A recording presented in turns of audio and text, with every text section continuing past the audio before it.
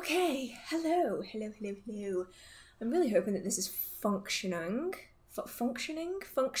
normally. Fingers crossed. Anyway, I feel really low, like in the bottom of the screen, like a little gremlin. But hello.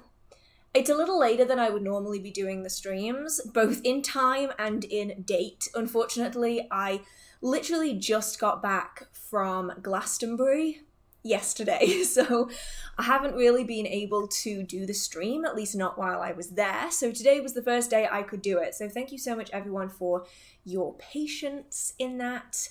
And yeah, I figured I'd better do a November live stream before the end of November, considering it's like the 26th of November. Where has the year gone? I actually don't know. And it's kind of scary because it's like already basically December. Okay. Hello everyone. Let's see where everyone is from. We've got Germany, USA, Maryland, Florida, Pennsylvania, Finland, Romania, Hungary, London, Columbus, Croatia. Wow. Why did I sound like, is his name Owen Wilson? Wow. Washington, California, Ohio. There's people from everywhere. Barcelona, Denmark, Chicago, Wolverhampton, Texas, Alaska, Georgia, Utah. I love Glastonbury bookshops. I do as well, and I have... What is my hair doing? I have just gotten a lot of books from the Glastonbury bookshops. And actually, it's probably a good thing that I couldn't go back in again, because when I went to go in again on Thursday... What is this bit of hair doing? Anyway, Thursday afternoon, it was 5 o'clock, and I didn't realise it was 5 o'clock and the bookshop was closed, and I was like, oh... Okay, maybe that's a good thing because it stops me from buying any more books, considering I already bought loads of books. We've got Maryland, Connecticut, South Africa, Phoenix, Denmark, Chicago, Colorado. Wow, so many people. Okay, so thank you so much for spending your evening, morning, afternoon, middle of the night. This guy's like determined to park really aggressively outside. But yeah. Tonight is the live stream. I try my best to answer as many questions as I can, but please understand that I am just one person and I'm not always able to answer everyone's questions. So if I can't answer your question, I've already answered it in a video or I've already answered it in the live stream. I'm not going to repeatedly answer the same questions because that's going to get really boring for anyone who's been here for basically the entire live stream. I'm trying a new thing where I'm bouncing around the chat, so please understand that I might be collecting questions together so that they make sense, but I will try to get to everyone if I can. So please don't spam comments or questions because it just means that I take even longer getting to the questions that have been asked once. Okay. I hope that made sense. Honestly, today has just been like I'm just saying a bunch of words and hoping some of them stick.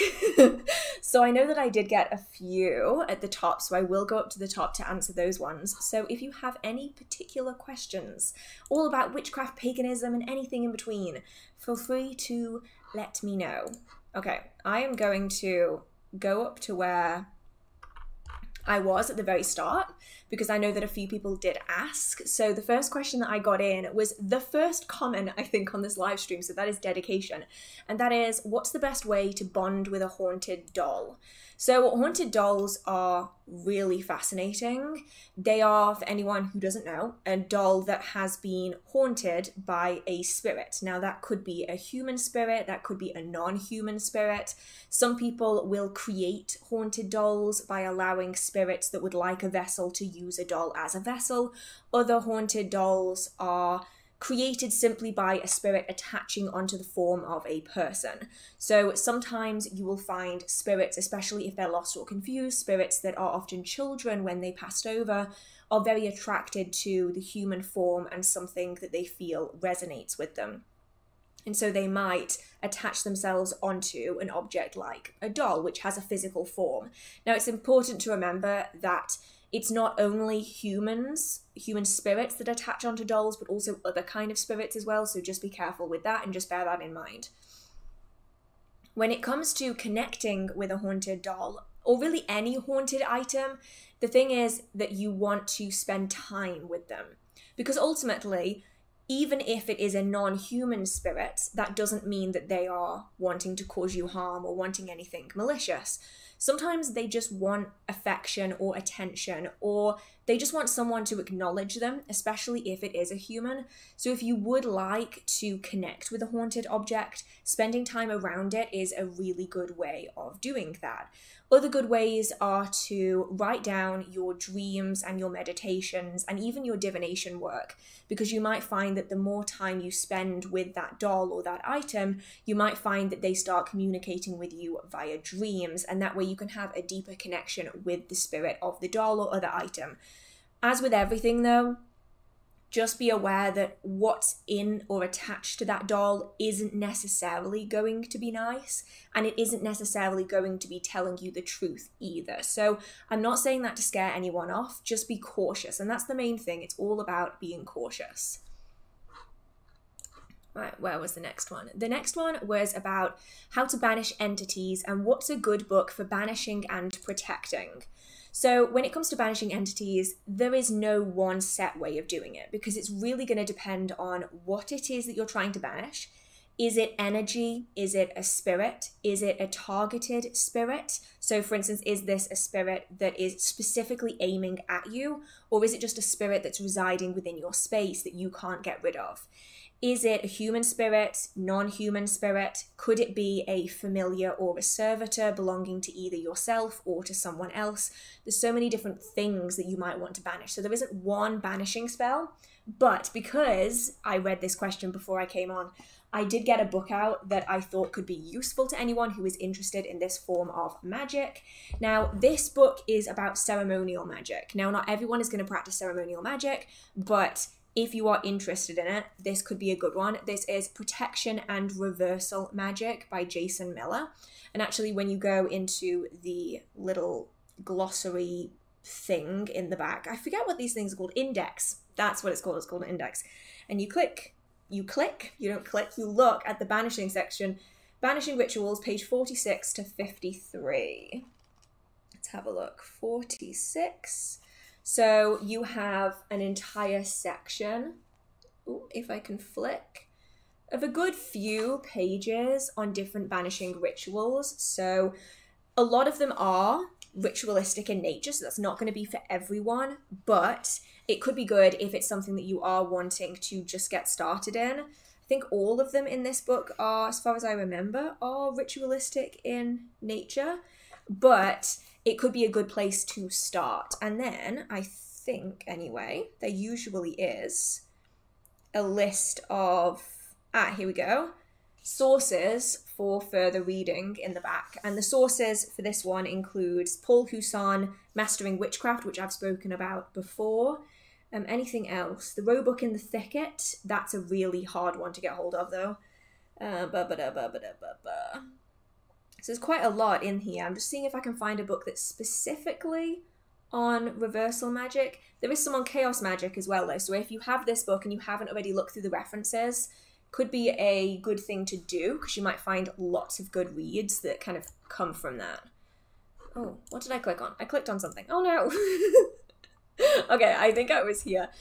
This is my problem, is I click on stuff and then I cannot get back to where I was before. Okay. I think I can scroll down now. Oh, here we go. What is your favorite herb for tea/tea flavor? I actually really don't like tea. I've tried liking tea for so many years.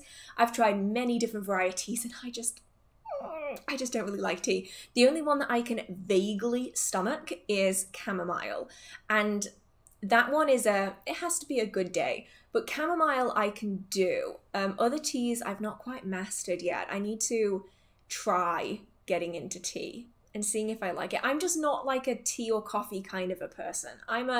It's either water or it's hot chocolate. There is like nothing in between for me, and so I don't really drink tea. Good evening. What is a good book about paganism? I'm an atheist, but kind of interested in learning more about it. So this one's a really interesting question, mostly because I can't answer it. And that's because paganism isn't one thing. It's a collective term. So it's essentially an umbrella of hundreds of different religions and spiritual beliefs that fall outside of most of the main religions.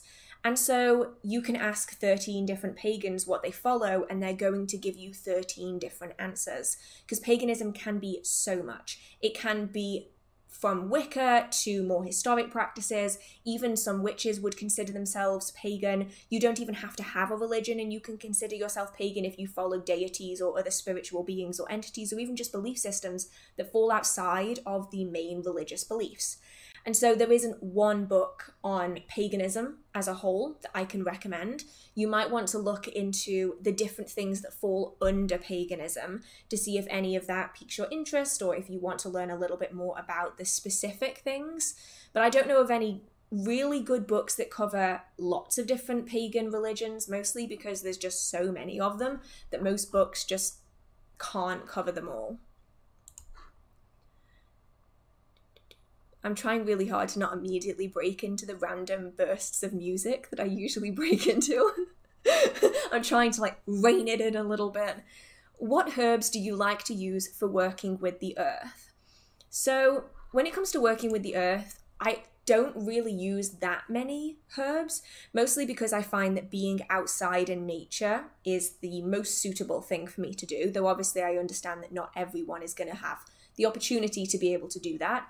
There's one plant, well no, there's kind of one main plant that I just faffed around with that. One main plant that I will use for connecting with the earth, and that is patchouli. And I use it for one main reason, and that is because it smells like dirt. If anyone has smelled patchouli, you'll know exactly what I mean. It has this very strong, earthy fragrance that literally smells like you dug your hand into wet dirt and then you smell the dirt. That's what patchouli smells like. It's not for everyone. I love patchouli perfume personally because I think it smells amazing, but it is good for working with the earth, or at least connecting you psychologically to the earth, because it's that kind of link of, oh, it smells like dirt, therefore it's connecting me deeper to the earth.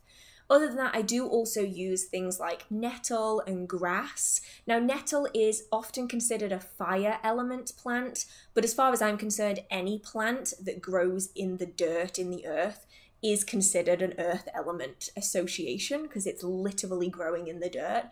But if you do have a chance to get hold of some patchouli, I'd recommend that you do it, though I do know that at the moment patchouli is really hard to come by in a lot of places in England anyway. I am basically out of patchouli and it kind of hurts my soul, so I'm just gonna have to wait till more patchouli comes back in again. But yeah, it's nice if you can get hold of it.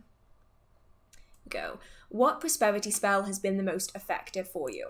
So for me, it's not necessarily that any one prosperity spell, mostly because every spell that I do for anything that I do is almost always different. So there's one working that was the fastest that I ever had, but then I've done a similar working since, and the outcomes vary depending on the active situation at the time. So for me, the most effective spell that I have ever done for prosperity is super simple: a candle, some oil, and you light it. And that's always been my most effective spell for almost everything, because I really work well with the fire element and with candles. That's why a lot of the workings that I do involve candles. Not everyone is going to have the same experience with candles, but I would say start, if you're interested in prosperity magic, or really any magic of any kind, start with your energy work and start simple. So you can make rituals more and more complex as time goes on if you find that the simple ones aren't working for you. But if you start small, then you'll know how to expand from it. So a really simple thing is to center your energy, to focus on your intention and your goal. You hold a candle. This could be like a birthday candle, a spell candle, a big ritual candle. You're going to want to hold it and channel all of your energy into that candle, focusing on the outcome that you want to achieve. And then you take some basic oil. I often use botanical oils that are blended, but you can use just a bit of grapeseed oil or even no oil at all if you wanted. and then think of your intention as you light that candle and allow that candle to burn down. Super simple magic is sometimes the most effective, and I often find that if you overdo a lot of rituals without trying the simple ones first, sometimes you can kind of self-sabotage. So those are the ones that I've had the most success with, are just like the really simple workings. I've already got the Winnie the Pooh theme song in my head. And I'm just trying desperately to just like keep it inside. Okay. Is necromancy a form of divination that's specifically under the umbrella of dark arts? Is it okay to practice it even if I practice forms of magic? Practice lighter forms of magic?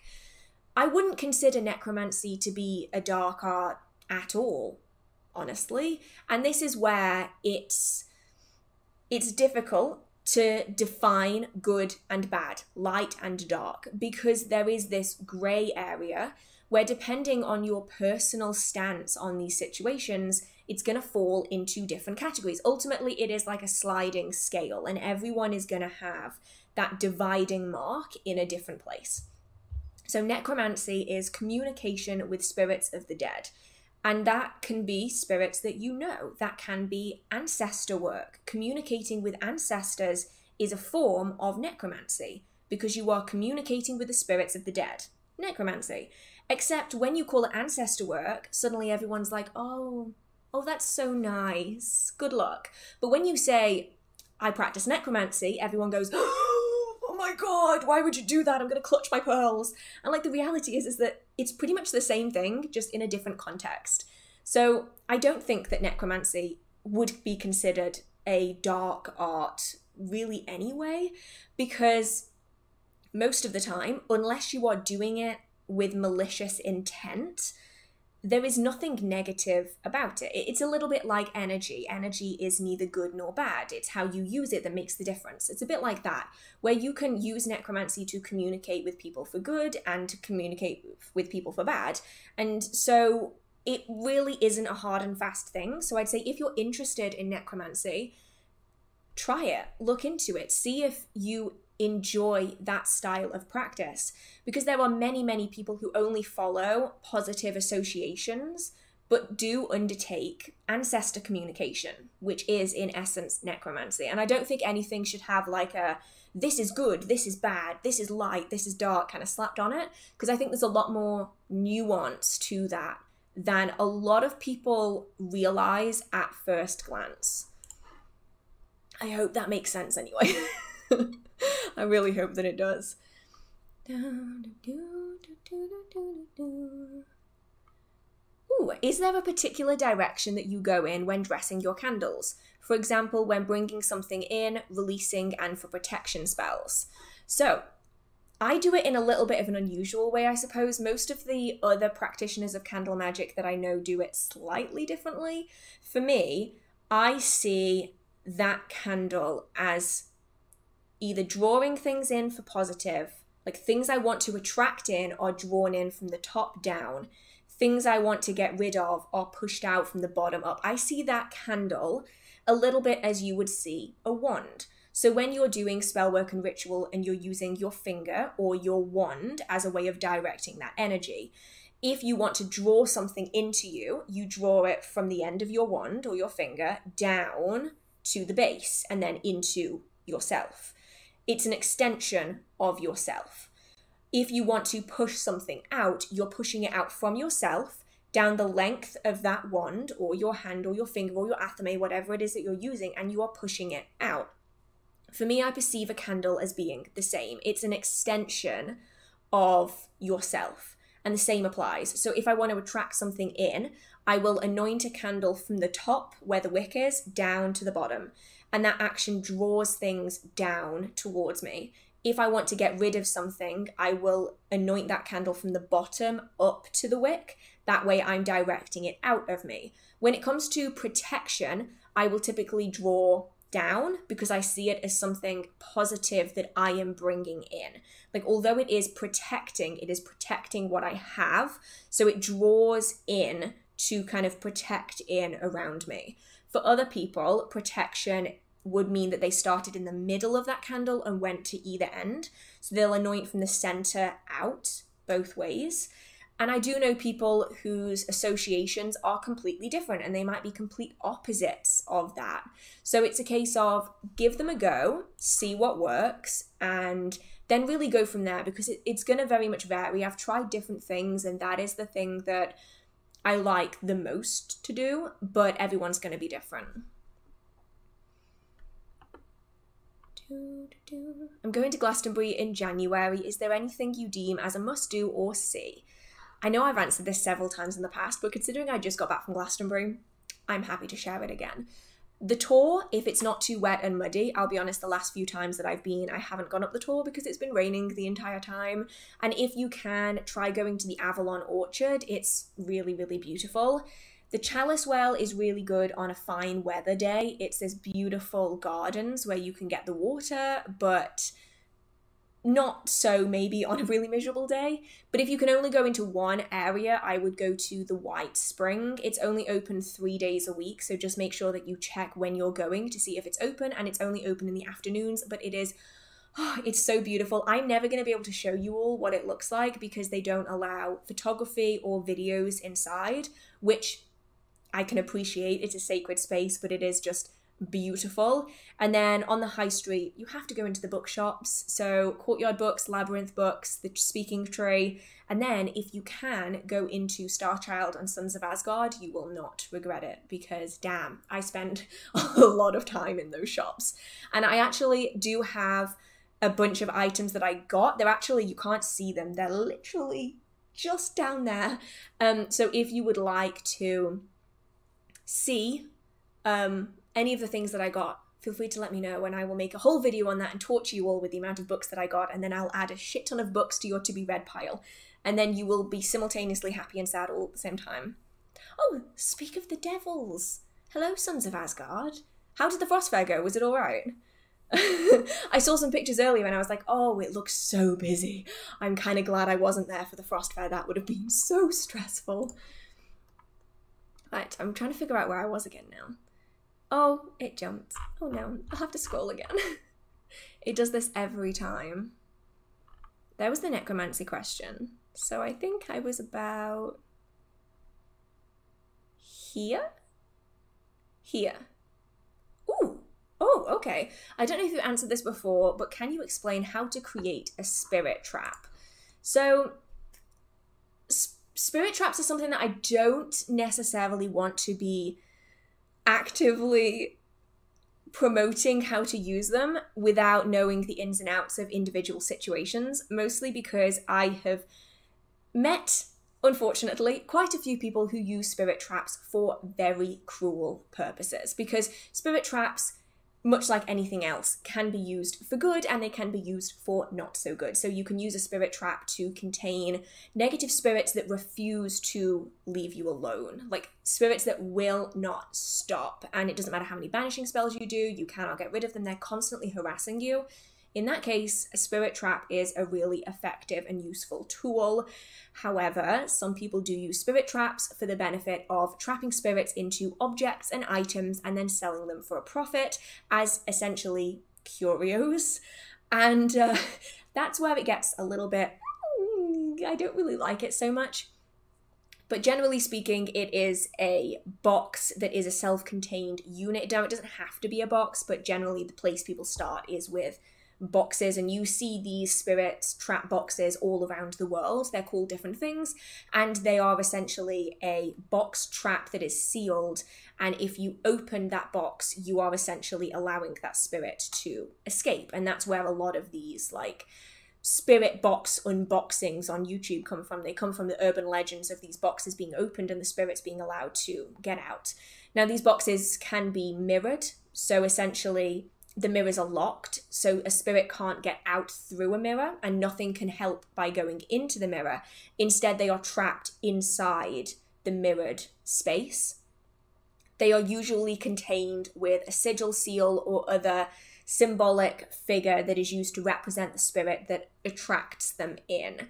Now, a super simple example of a spirit trap would be something like a witch's bottle that has been used to contain a spirit. So if a spirit has been targeting you and it targeted the witch's bottle instead, it becomes trapped in the witch's bottle. Super simple spirit trap. So that could be a good place to start if you are interested in spirit traps for negative spirits that will not leave you alone. Witches' bottles could be a good place to start your research and then expand out. Now, on this kind of topic, I don't know if anyone would be interested in this, but there are a lot of subjects that YouTube doesn't really like, especially within the witchcraft communities. It will just like smother a video. So I have been questioning whether on my Patreon I should post videos that YouTube won't like. So let me know if you would like kind of specific videos for like a small-ish monthly cost on Patreon, just to cover the cost of how much I spend trying to make these videos. Let me know if you would like that, because I have had a lot of questions about things like spirit traps, sex magic, blood magic, more negative things that YouTube just doesn't like. So yeah, let me know on that one. But I'm sorry I can't help too much in this context, simply because I don't really have enough context to be able to offer you a specific guide for how you can create a spirit trap for your specific circumstances. Can you make a video on shadow work? I could, but... Oh, my nose is running out. I could, but I don't think that I am going to, simply because it's another one of those where I personally don't always think it's a good idea. And I think a lot of people use shadow work. If we're talking shadow work like I think we're talking, it's essentially therapy without therapy. And it can be incredibly dangerous if people are doing it when they aren't in a safe environment, if they aren't in a good headspace. It brings up deeply embedded trauma for some people. And if they aren't in a space where they're able to cope with that physically, spiritually, mentally, it can make it so much worse. And I've seen it make people so much worse. And you don't have to do shadow work in order to be a good magical practitioner. And I say if you are dealing with lots of heavy things in your life, if you can, because I know not everyone's able to, do try and do shadow work if you're going to do any, with the help of a therapist. Because the main thing between shadow work, because this is a question that just came up, shadow work and self-reflection is really just looking in and seeing the things that you might want to improve on, seeing the things that maybe aren't working in your life that you can change. Shadow work drags up all of the repressed emotion and trauma and fear that a lot of people have depending on their life circumstances, and can force people to relive it in order to process it. But that processing isn't always going to be safe or comfortable, and it has the potential to put people in really bad situations if they aren't in a space where they're able to deal with that. So if you are wanting to do shadow work, I would thoroughly recommend that you do it with the help of a professional who's able to create that space for you where you can do it in a safe environment. So I'm not going to be doing a video on shadow work simply because I don't feel comfortable giving people potentially something that is going to cause them more harm if they don't do it in a safe space. But I know that lots of other people do talk about shadow work, and maybe their opinions on it are considerably different. Right, where was I? Any tips on starting spirit flight? If you can... So the first thing that I'd say if you're starting spirit flight is try to figure out if you already experience it. Because a lot of people have already experienced it in the past and they don't realize it. Some people are experiencing it to this day and they don't realize it.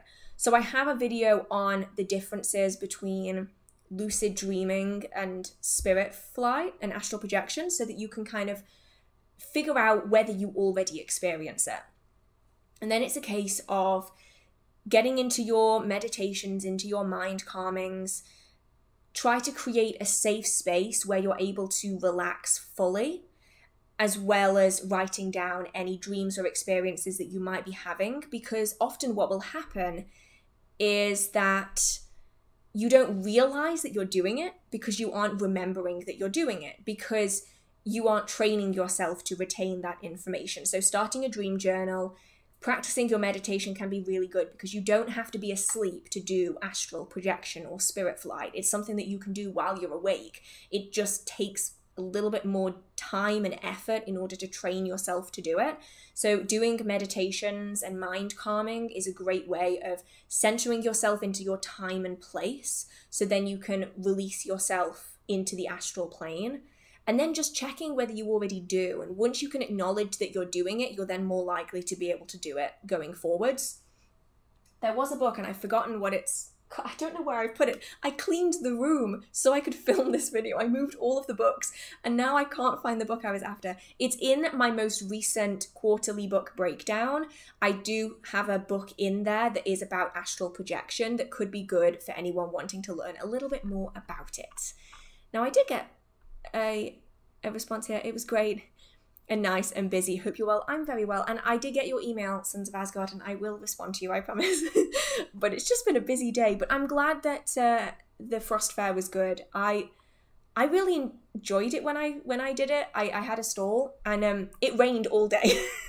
So I'm just hoping that the weather was a little bit better than it was the last time I did the Frost Fair, because it was absolutely torrential, basically all day. How do you feel about chaos magic, and are you going to do a video on it? I don't really have any strong opinions on chaos magic. I think it's really fascinating, and if anything, I would love to learn a little bit more about it. But I just don't have strong opinions on it. And the fact that I don't actively practice it means I'm not going to do a video on it, because my main priority in all of the videos that I do is that I'm able to share my own first-hand experiences. So if I'm not actively doing that form of practice myself, or I've never done it, then I'm probably not going to do a video on it, simply because I'm not going to be able to add in my experiences on it. I'm trying to figure out where I was again. Ooh, okay, this one's really interesting. So my question is about the Fae. I had an encounter last night. No, I had an encounter at night. I'm squishing words in here where they don't belong. Watching through the mirror in my bedroom, where I saw two small and furry figures with completely black eyes beside my bed. What type are they? So I suppose my question is, how small are we talking? Are we talking like this big? Like little furball things? Or are we talking like bigger? Any kind of scale is really useful. First thing though is, they might not be Fae. And that doesn't mean that they are scary or anything, but it just means that they might not be fair folk. They could be many, many different kinds of spirits that fall outside of fairies. Now, the classifications vary dramatically, and the kind of spirits that you're going to have in your area are going to depend entirely on where you are. So I would say if anyone has any kind of spirit encounters, it could be worth looking into the folklore and mythology of the place where you live, especially the land. That's incredibly useful, especially if you do live in North America. It's good to look into the land and the spirits and the history of that place, because you may well find that there are different spirits, or sometimes the same spirit with different names, than there are in other places in the world. So unfortunately, I'm not going to be a massive help on that one, mostly because it varies so much based on your own location, and also the culture and the tradition that are surrounding you. Now, I'm sure I saw a question about astral projection that could be quite good to fit in here, so I'm going to see if I can find that. Ah, here we go. This one's fitting in with the astral projection question, and that is, have you heard of someone with aphantasia? Is that what it's called? Aphantasia, being able to astral travel? Yeah, because as far as I'm aware, okay, correct me if I'm wrong, but aphantasia, I can never say it, is an inability to picture images in your mind. The thing is that astral travel isn't picturing images in your mind. You're astrally, spiritually separating from your physical form and traveling the spiritual plane. That is happening outside of your physical form. It is your spiritual body that is leaving. It's different to visualization. It's different to lucid dreaming. it isn't a dream. It's not happening in your head. It's something that you are experiencing as a spirit in a spiritual plane. So there are many people who can't actively visualize, as in they can't visually see images in their mind, who are able to astral project, because it uses two different things. They're like not the same category. It's just that people who haven't experienced astral projection do often confuse the two, because it's quite easy to confuse the two if you haven't experienced it for yourself. So you are perfectly capable of astral projection, even if you aren't able to visually visualize, because there's lots of people who visualize with sounds and with smells and those kind of things. But yeah, I hope that answers your question.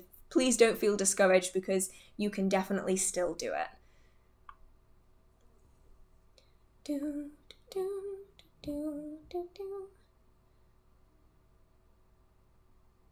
Ooh, okay, I broke the stand off a carved stone while I had it in a bag of herbs, enchanting it for protection. Do I have to start over and glue it? I think you've already answered your own question there. Mostly because you felt the need to ask, therefore deep down you don't feel comfortable with continuing that working with it being broken.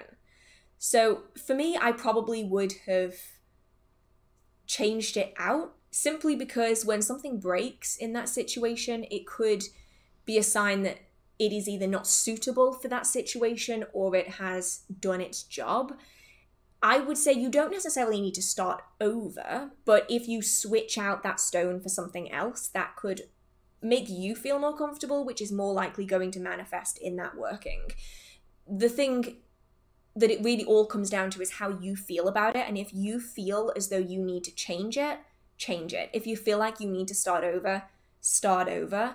Because if you're always going to have that nagging feeling in the back of your mind, then you're probably not going to have a successful working, because you're thinking that it's not going to be successful. So you end up kind of undermining your own working, essentially. So you don't necessarily have to start over completely, but do what you feel most comfortable with in this situation.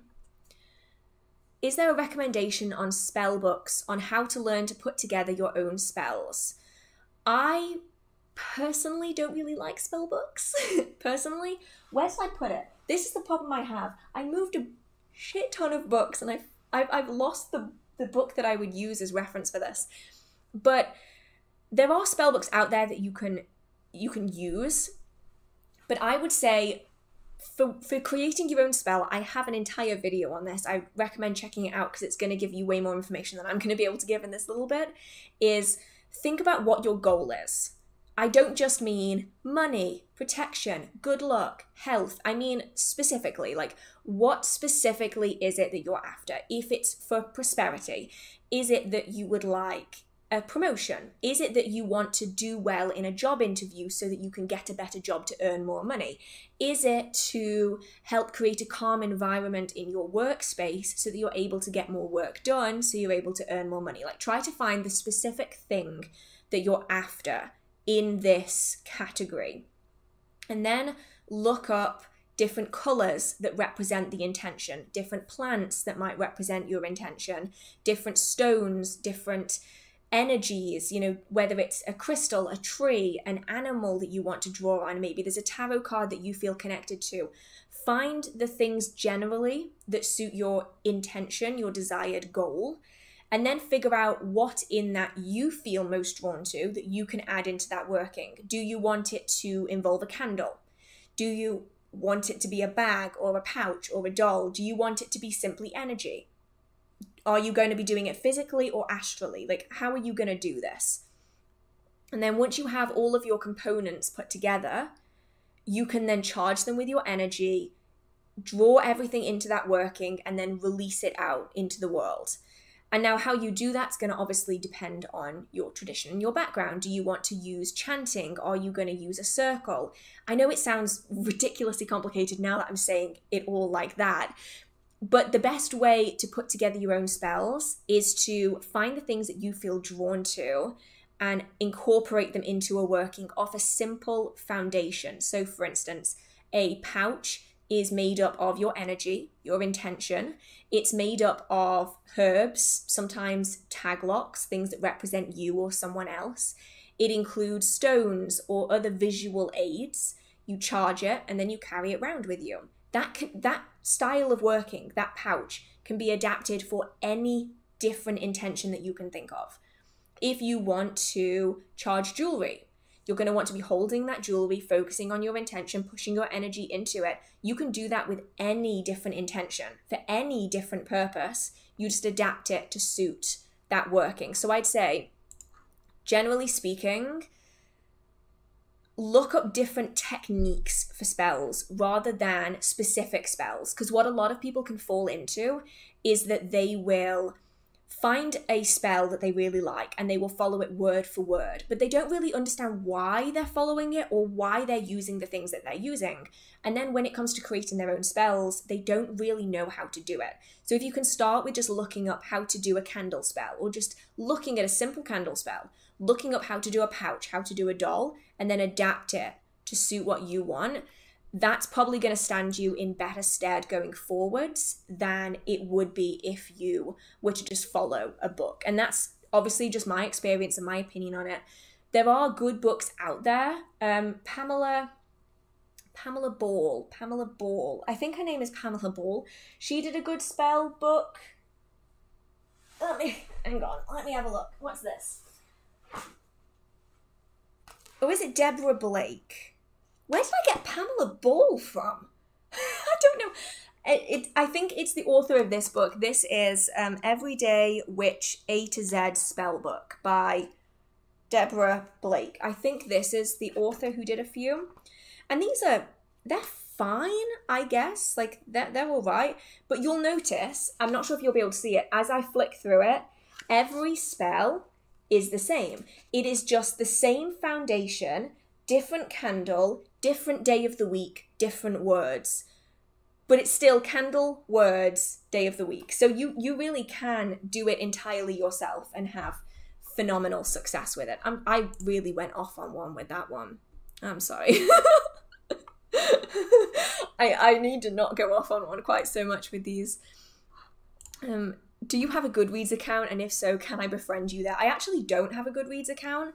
If anyone would like me to have a Goodreads account, let me know, and I will consider doing that.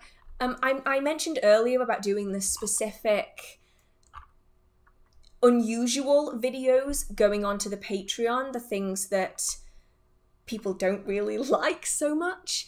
And another thing that I was considering going on to Patreon were specific book reviews where I am not necessarily as nice with the reviews, because on YouTube I do water the reviews down a little bit. If I hate a book, I don't show it.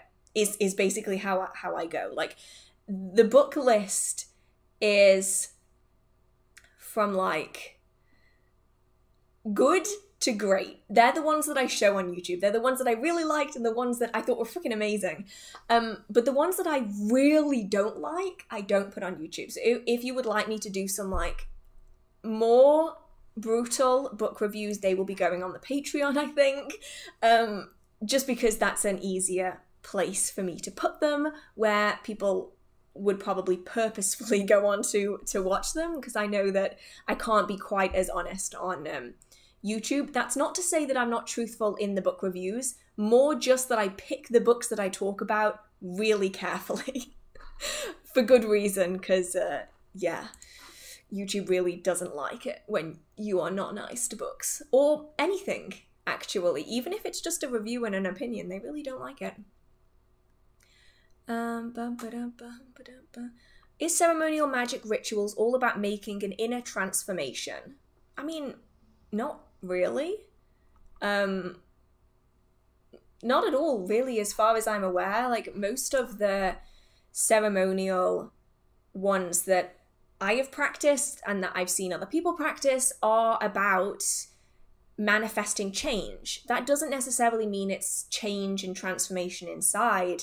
That's often change externally, but it might be through the aid of spirits, whether that is demons or ancestors or elements or planetary, like whatever it is, it's usually through the aid of an external factor that is incorporated into that ceremonial ritual. So it's still external change, it's just done in a slightly different way than, say, a folk magic practitioner would perhaps do.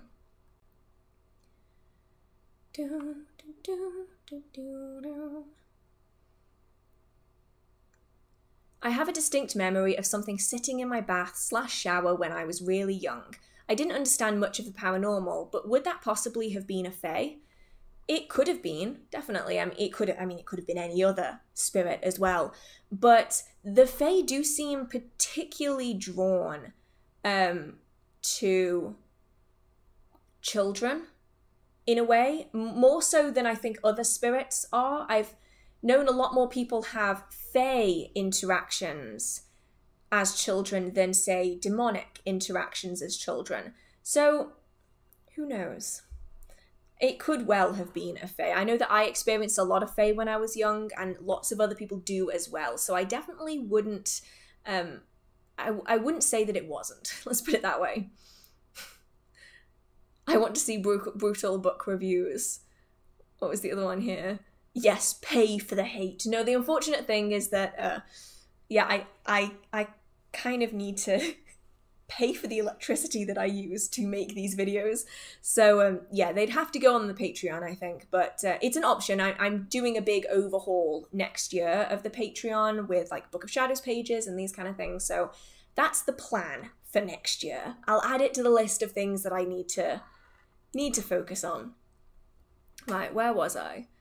I was here somewhere.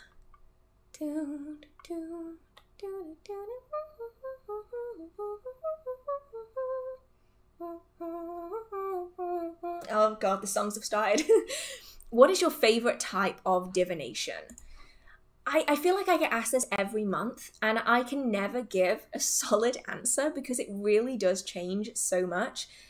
The form of divination that I use the most at the moment is tarot, but that being said, I did just get a brand new deck. I will be talking about this in the Glastonbury video, but I got a deck.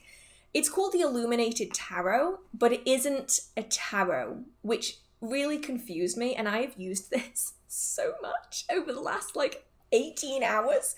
I started reading with it, and I just couldn't stop. And it's really interesting because they're based on playing cards, which is a form of divination I have never really used before. I've never used playing cards, but they're really beautiful. I'll see if I can find a good representation of the cards.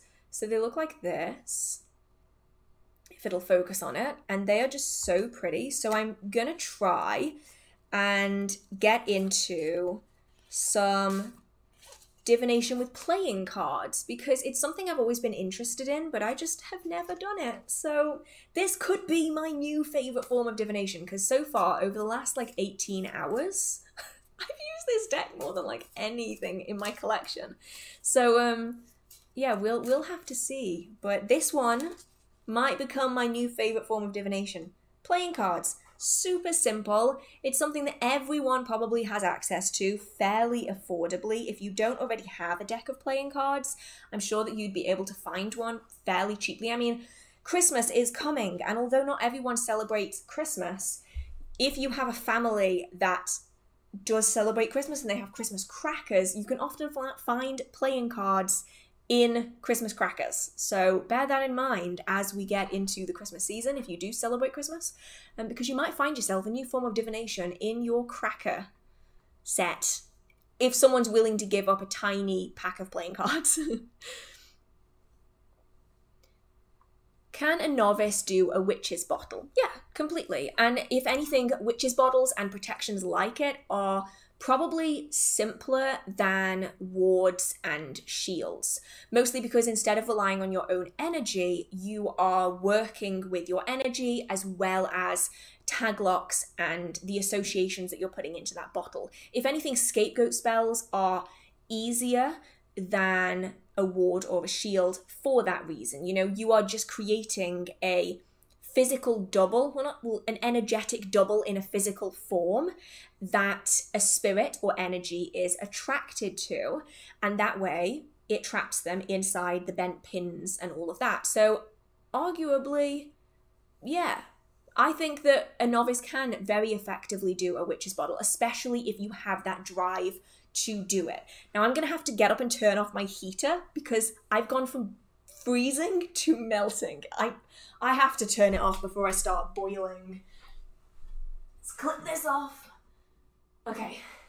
I will inevitably put it back on again before the end of the live stream, but oh, that heater is warm and the lights are very warm and it's heated this room up so quickly. Okay, where was I?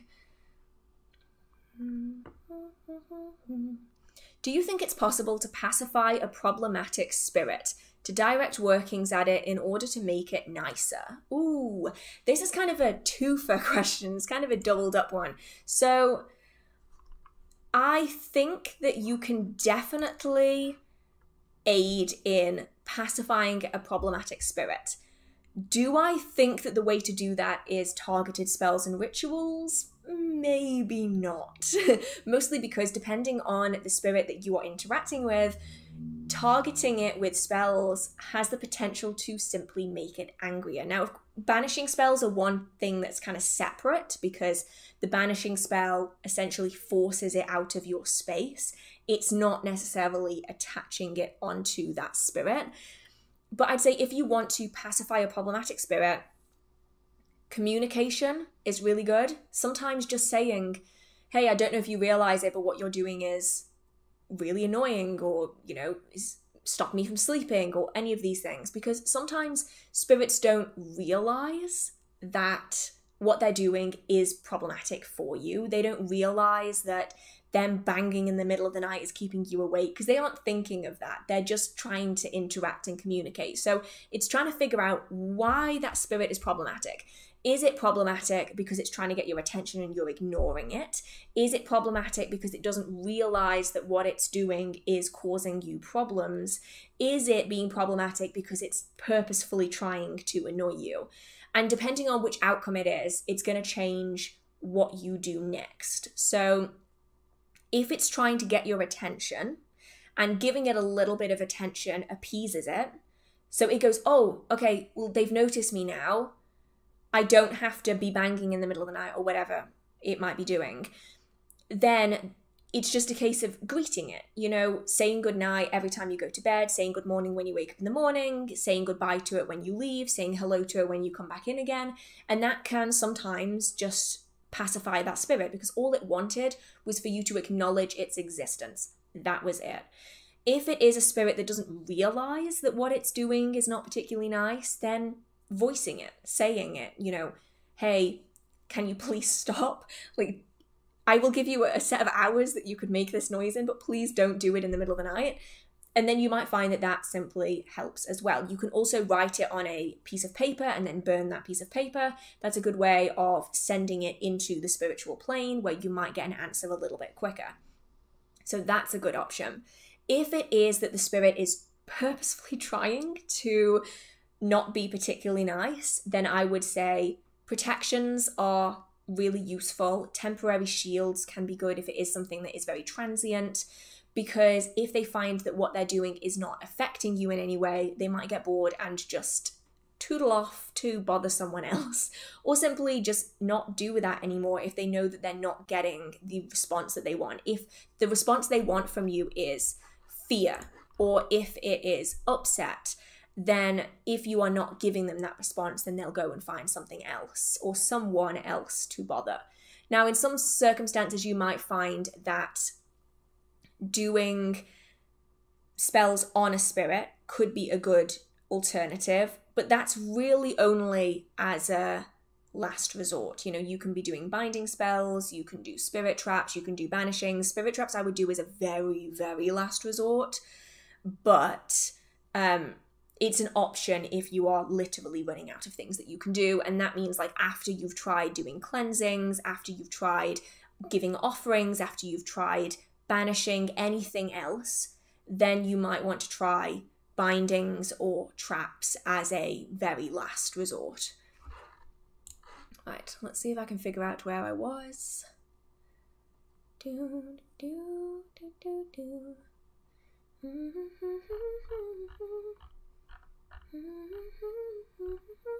I've lost where I was again. It bounced and now it's gone. Oh, okay, this is an interesting one. What are monitoring spirits and how do you stop them? Now, I've never really heard of a monitoring spirit, like as a spirit in its own right. So if there's any additional information that you can give about that, I would appreciate it. Is it a spirit that is watching you, following you? Is it something that has been sent by another practitioner in order to keep tabs on you? Like, what is a monitoring spirit for you? Generally, though, if you are finding that a spirit is following you and it is maybe keeping tabs on you, maybe it is a servitor or a familiar of another practitioner, there's a few options that you can carry out. You can keep with your protections, that way it can watch but it can't touch, and that's a good option. But if you don't want them to know anything, really, it's about creating a distraction. So this could be having an invisibility spell on yourself whilst you create a servitor that has your energy that's going and doing other things. Now, by invisibility spell, I don't mean a spell that's going to make you physically invisible. Instead, energetically, you essentially don't exist in that place. It makes you less noticeable to spirits and people, but if they look directly at you, they can still see you. But by doing this kind of invisibility working on yourself, whilst creating a servitor that can go out and essentially be you, they are more likely to be going for the larger energy signal. So they're more likely going to be going and following the energy that you've created in that servitor as it goes wandering around the neighborhood somewhere, while you can go about your day-to-day life without being followed. And then eventually they usually get bored and they vanish. Yeah, like a cloaking device. So essentially you are there, but energy-wise, they're not going to be able to see you quite as easily, and it just gives you that chance of giving them a distraction so that you can go off and do your own thing. Right, I'll go back up to where I was again now.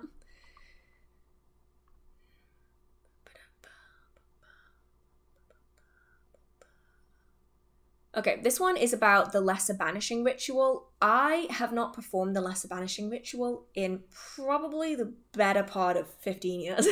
So I have not done it in a very, very long time. So when the Lesser Banishing Ritual of the Pentagram is performed, do you visualize the angel outside the circle or inside? I'm going to open this one up to any of you who practice this actively. Can we get an answer for this one? Because I have not done this in many, many years, and I do not remember even how it's done. So I will open this up to all of you.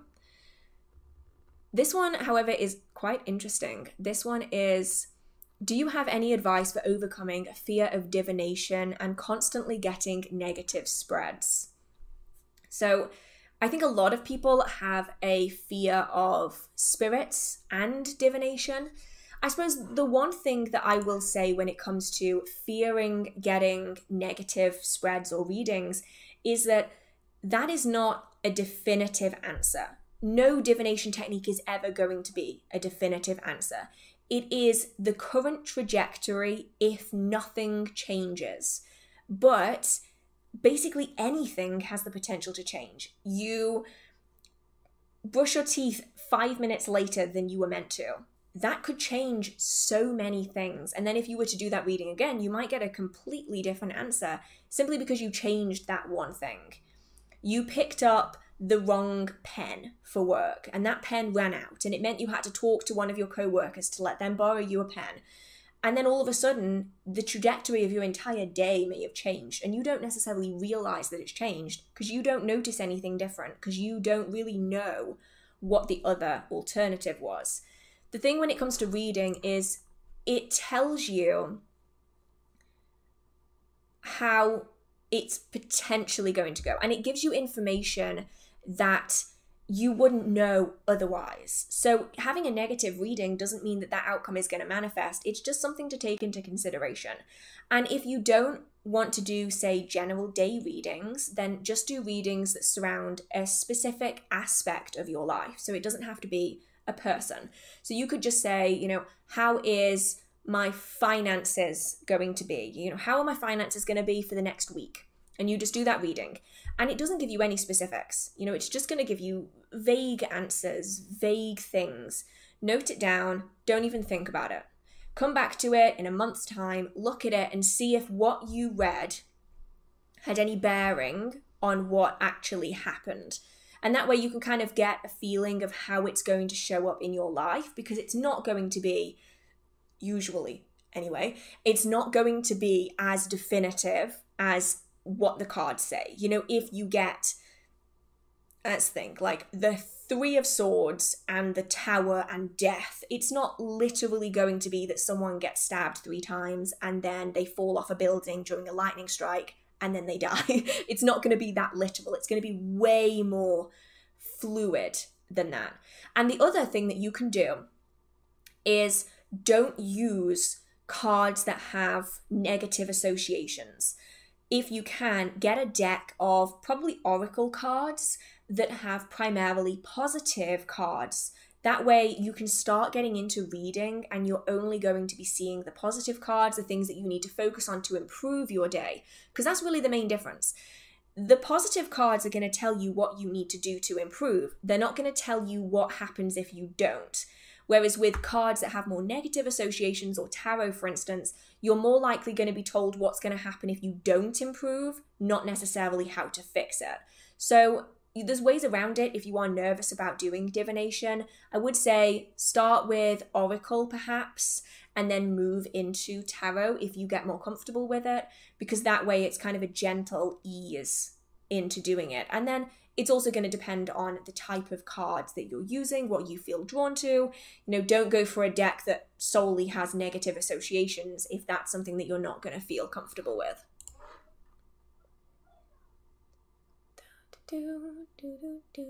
Ooh, how do I know my deity is responding to me when I talk to them?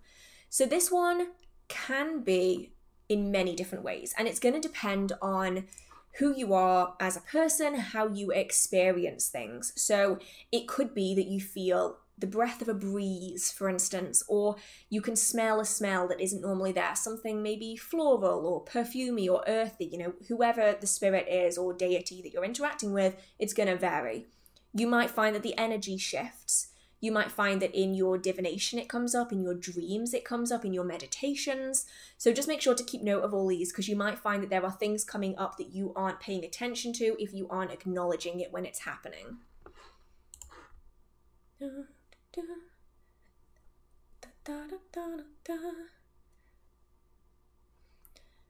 I'm a closeted witch. What are some best advice? What are some of the best advices that you can give in terms of working with deities?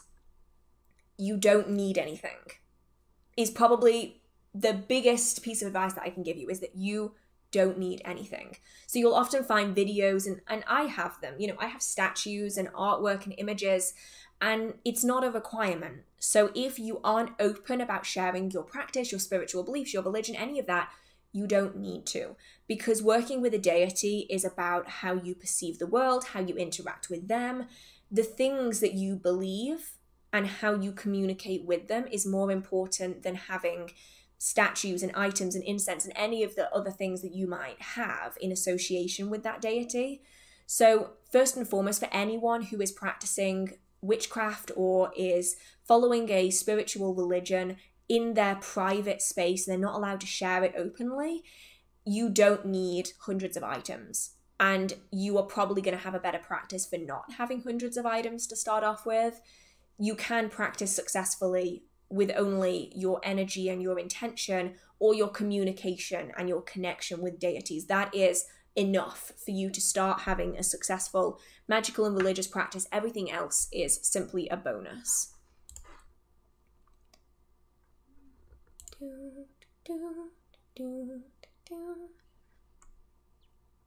Love spells that works. Very vague question. what kind of spell are we talking? And don't just say love again. I mean, like, what specifically are you after? Because that is a huge, huge category that covers so many different kinds of spells. Though they might all fall under the category of love spell, what are we looking for here? Is it self-love? Is it amplification of pre-existing love? Is it friendships? Is it familial love? Is it connection with people, attracting new people in, making yourself more attractive, making yourself more desirable? Is it targeted at a specific person? Is it more of a domination working? Like, what specifically are you looking for? And then once you know more what you're specifically looking for, you're probably going to have more luck finding it going forwards. Now, there's one here. Yeah, this one. This is another one about spirits, like earlier. Since I was a kid, there was a strange shadow figure, but with red-orange eyes that follows me everywhere, and it scares me every time I'm alone in any part of my home. Do you know what it is? Simple answer, no. As with the other spirit questions earlier, it's worth looking into the folklore and mythology of your particular area, because it may well be that it's a spirit that we don't have in England, but is maybe found elsewhere. Now, one of my main questions to you, and you don't have to answer it in here, just answer it to yourself, is it actively scaring you, or are you perceiving it as being scary?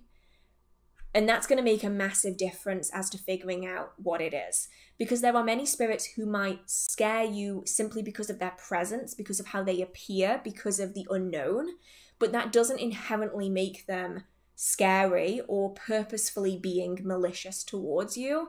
And knowing which one it is going to massively help you find out more information about it, because then you can look up different stories from your local area and you can tell almost straight away whether it's something that is maliciously trying to cause harm or whether it's something that just is there and people are just interacting with it. Oh, thank you so much, Dragon. I really, really appreciate it. Thank you. Oh, everyone's so lovely tonight. I love doing the live streams because I like getting to actually interact with you. Interesting. Okay. And thank you so much, Astro Chimp Ham. That is an impressive name. Thank you so much. Where was I? I think I was about... Okay, that was the divination question. Okay, I answered that one. It bounced. I didn't say that it bounced, but it bounced, and now I'm like trying to figure out where I was. How long does it take a spell to work? So this is a really interesting one. That is an entirely flexible answer. And I know that that's really annoying, but that's just how it is, unfortunately. It's going to depend on what it is that you were looking to manifest, how likely that is to manifest. So, for instance, if you wanted to, say, get a promotion at work, and I always go for prosperity because most people like doing prosperity spells. If you wanted to get a promotion at work and you're already in the running for a promotion and you know that they're going to be giving someone a promotion and you're already working hard, then doing that working to gain a promotion is probably only going to take as long as it takes them to decide who's going to get that promotion. But if you were, say, unemployed and you wanted to be a millionaire, that's going to be a lot more difficult for it to manifest, especially if there's no opportunity for that to happen. You could be waiting your entire life and have that working not manifest because it's simply building on what is already in your life. So in some instances, you will have workings that manifest within hours, days, and in others, it could be weeks or months, depending on what it is that you are asking for. Now, you can put in essentially a timer into that working. So much like you would with servitors, you essentially put a timer on it. Once that timer runs out, that energy is done and it's not going to manifest anymore. That can be useful in certain circumstances. So for instance, if you really wanted to push hard to do really well and memorize lots of things before an exam, there's no point in that energy continuing to manifest after you've already graduated because that's not going to have a purpose anymore. You're just going to be wasting energy on something that is no longer required. You know, you don't need to work hard for an exam, so that energy is just wasted. So you could say, you know, this is to help me focus and memorize for such and such a date, and you would insert that date into that working. That way you're going to have all of the energy of that working squished into a shorter time frame. This is especially useful if you're working with spirits as well, because that way they know when their deadline is. It's much easier to get stuff done quickly if people know when it is that they have to do it by. So that is a good option. Just bear in mind that you might limit your workings a little bit if you're doing that on every working, you know. It's not always going to be the best idea, especially for things like protection workings, things like that. It's generally good to have it a little bit more open-ended, generally speaking anyway.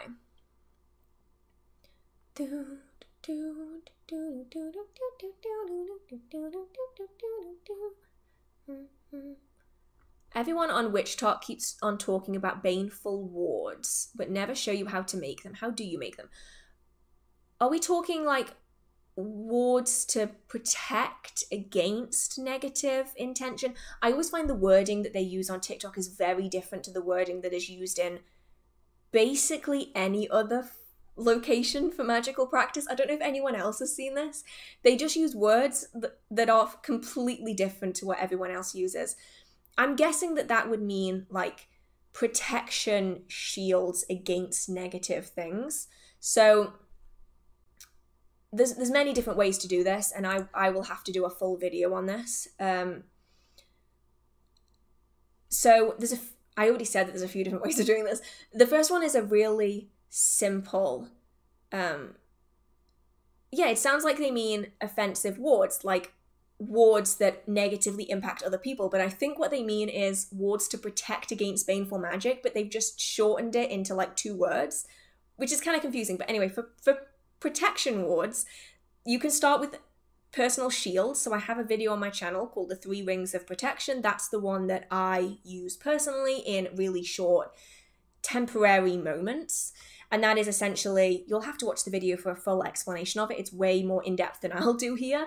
But you gather your energy up, you push it out into 3 concentric rings around you that are 3 walls of energetic protection. If you want to make that more long-term, or you want to use it on a bigger object, so whether that's moving around you or whether that is a house or something, you're going to need to draw that energy from something else, because otherwise you're going to drain yourself too quickly. So for instance, you might use an iron coffin nail, like an iron railway nail. That's often used, and it's a good way of grounding it into the earth. You might want to be using some kind of symbol that is within your space that's going to act as that central core.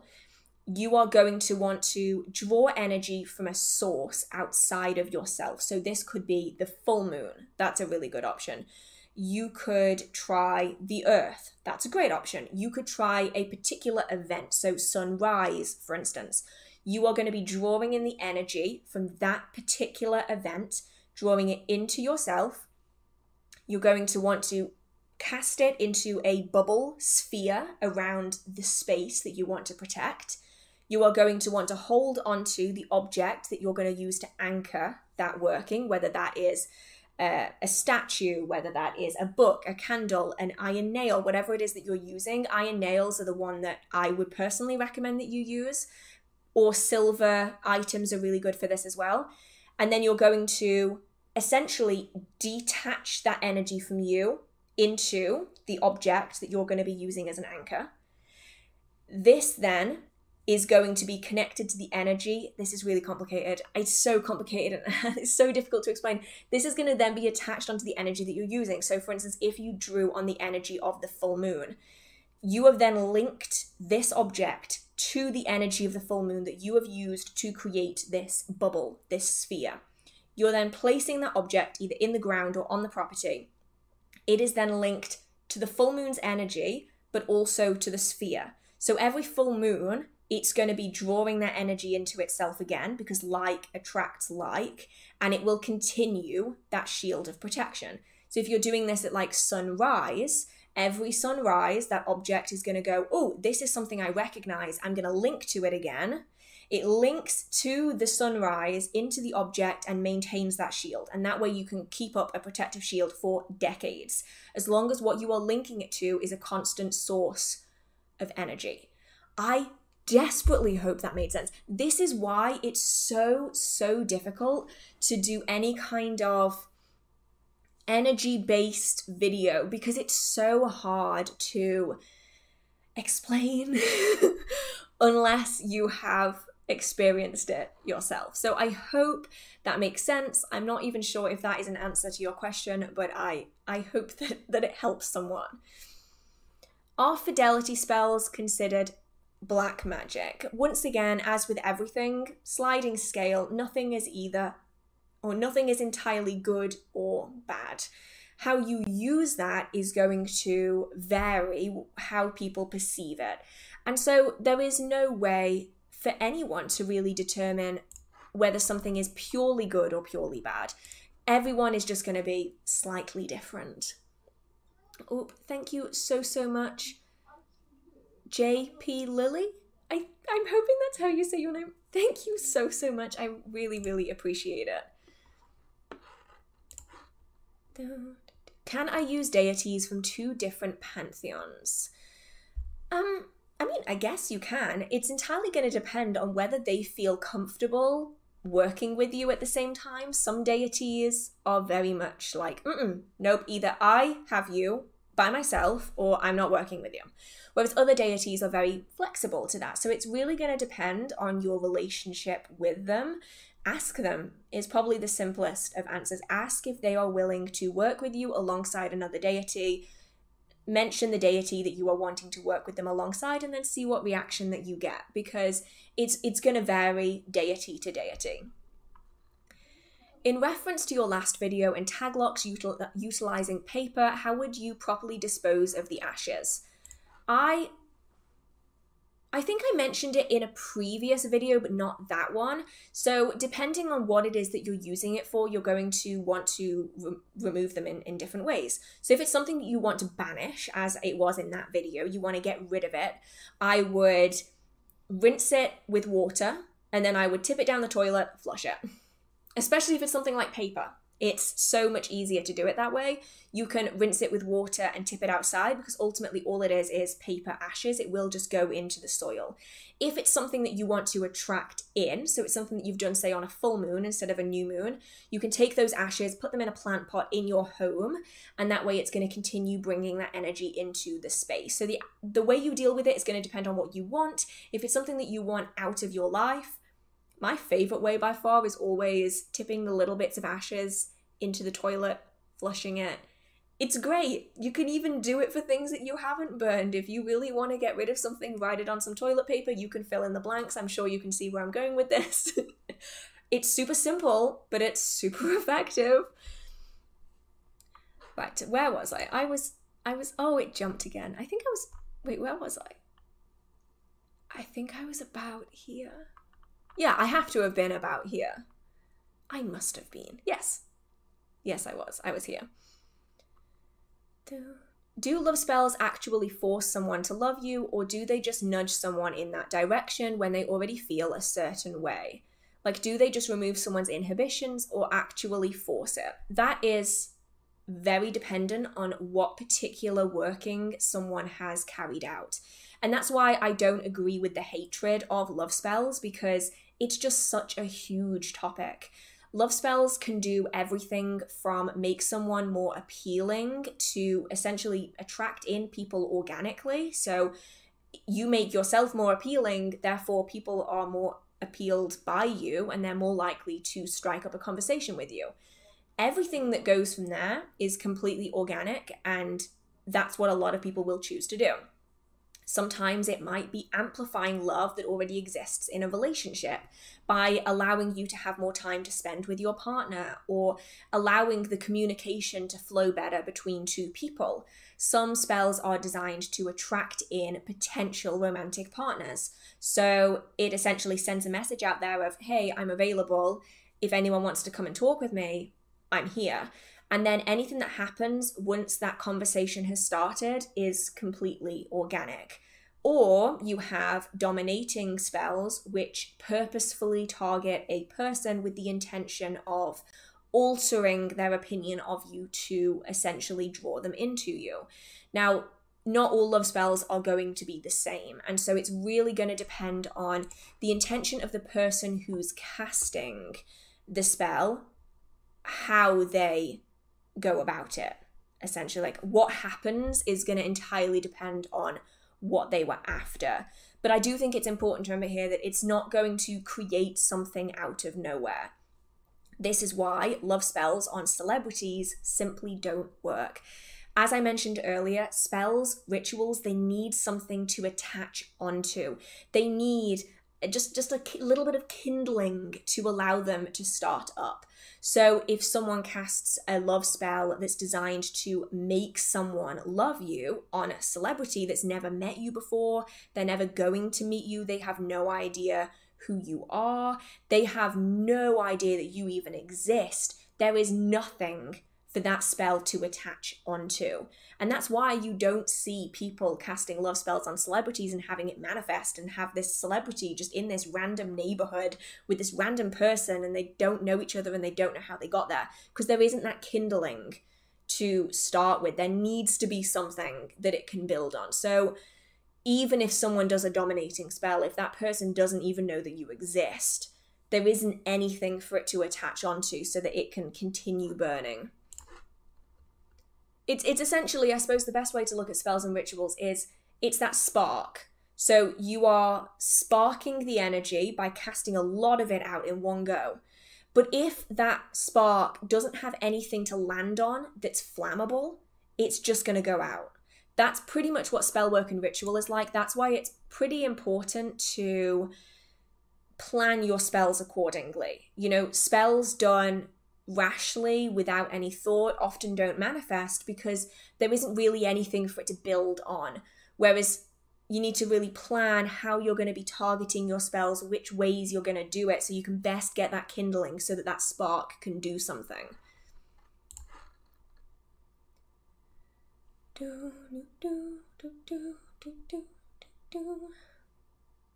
What do you think about pre-made ritual candles? Do you recommend them? Do you recommend using them for spell work? I actually make pre-made ritual candles, and I think they can be really useful.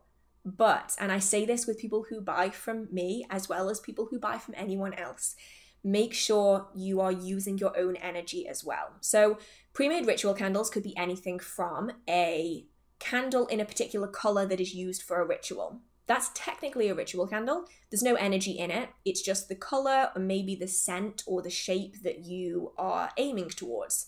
You can also get pre-made ritual candles that are charged with spells and they have oils and herbs and everything else in them. Regardless of which one you're using, make sure you use your own energy.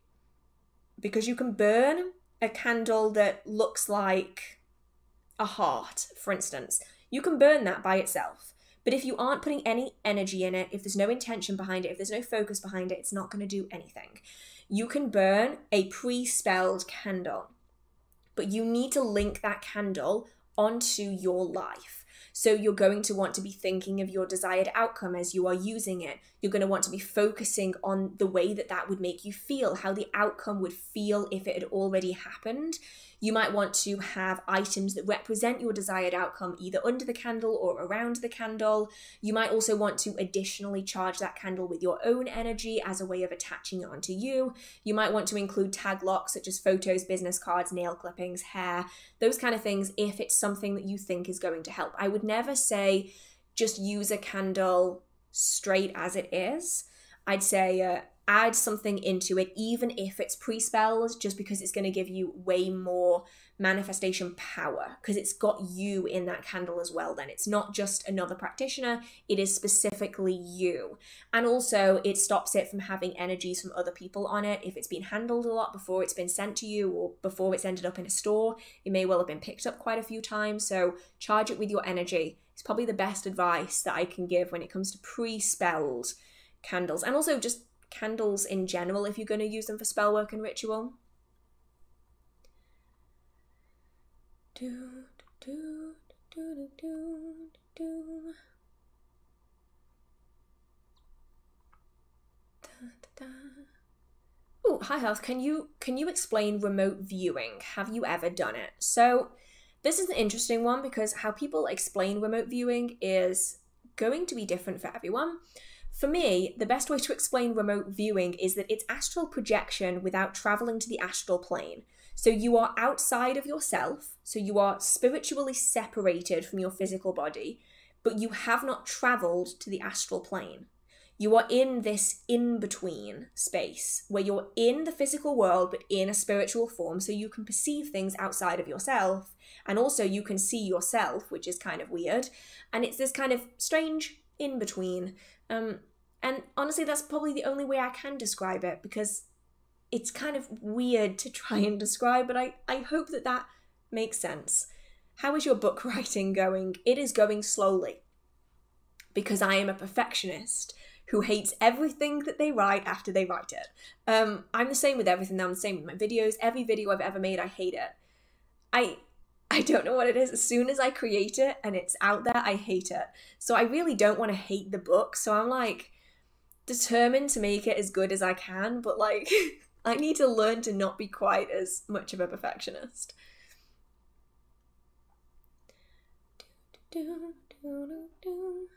Ooh, would you recommend connecting with / inviting in house spirits / energies like brownies, or creating servitors to help keep the house cleaned, keep energies in balance? I mean, that in itself is a fine balance. I'd say of the two, a servitor is most likely to help. Mostly because house spirits, especially fae, house fae like brownies, can swing either way. If you keep the house clean, if the house is tidy, if you give offerings regularly, they will be as sweet as pie. They will be lovely. Little sweethearts. I love brownies. But if they don't like something that you're doing, or they don't like the smell of something, or you forgot an offering, or you dusted something into their space, all of a sudden they're not going to offer you help. So as long as you can maintain that connection with them, then you're golden. You are good to go. But if you aren't able to consistently maintain that connection with them, go for a servitor, because a servitor will then have been created specifically for the purpose of helping to clean up unwanted energies, helping to keep the house cleansed and fresh and lovely, and that is their job. And as long as you maintain their energy, to be fair though, their energy could be their reward for cleaning up the energy. So you could create the servitor and say that your energy is the energy that you clean up. That's how you are going to be powered. That way, kill two birds with one stone. You have created a man-made spirit who is helping you clean up your energetic space, and they are self-sustaining because they are feeding off the energy that they are cleaning up. It is a fantastic idea if servitors are something that you are interested in doing. And it does mean that you will have to cleanse way less because they're essentially doing that job for you. I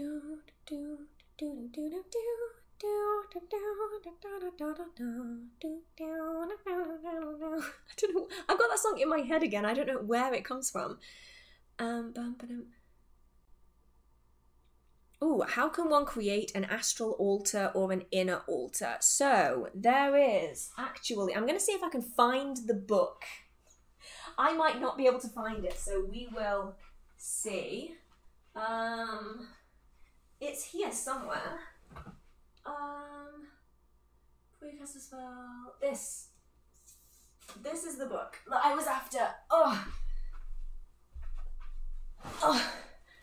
It is called. This is a very battered copy of this book. This has been through hell. Can you see this? All of the plastic on the front of it has all come off. There is a section in here for that exact thing. Oh, I didn't tell you the book. This is Witchcraft, Theory and Practice. And in here are a bunch of post-it notes that I did about 10 years ago.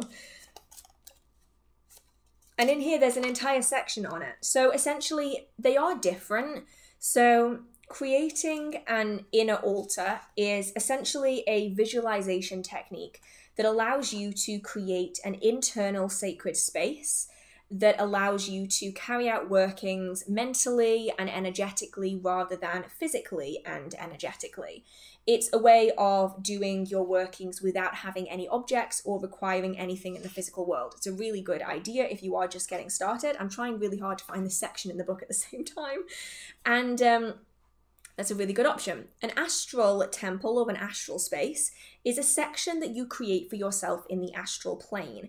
It is somewhere outside of yourself, outside of this realm of existence, and you travel there during astral flight or spirit flight in order to carry out spellwork and rituals. Some covens will have them as a way of undertaking their workings collectively, even if they live thousands of miles apart. So there are covens that are spread out all across the world, and they will get together every month in one place, and it's usually a designated coven astral temple where they can all visit astrally so they can do their workings as a coven together. You don't have to do this in a group. You can...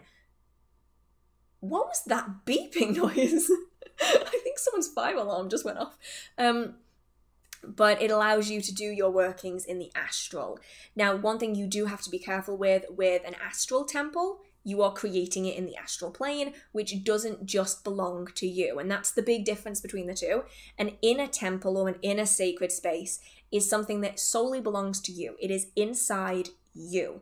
And so nothing else is going to be able to interact with it because it's inside.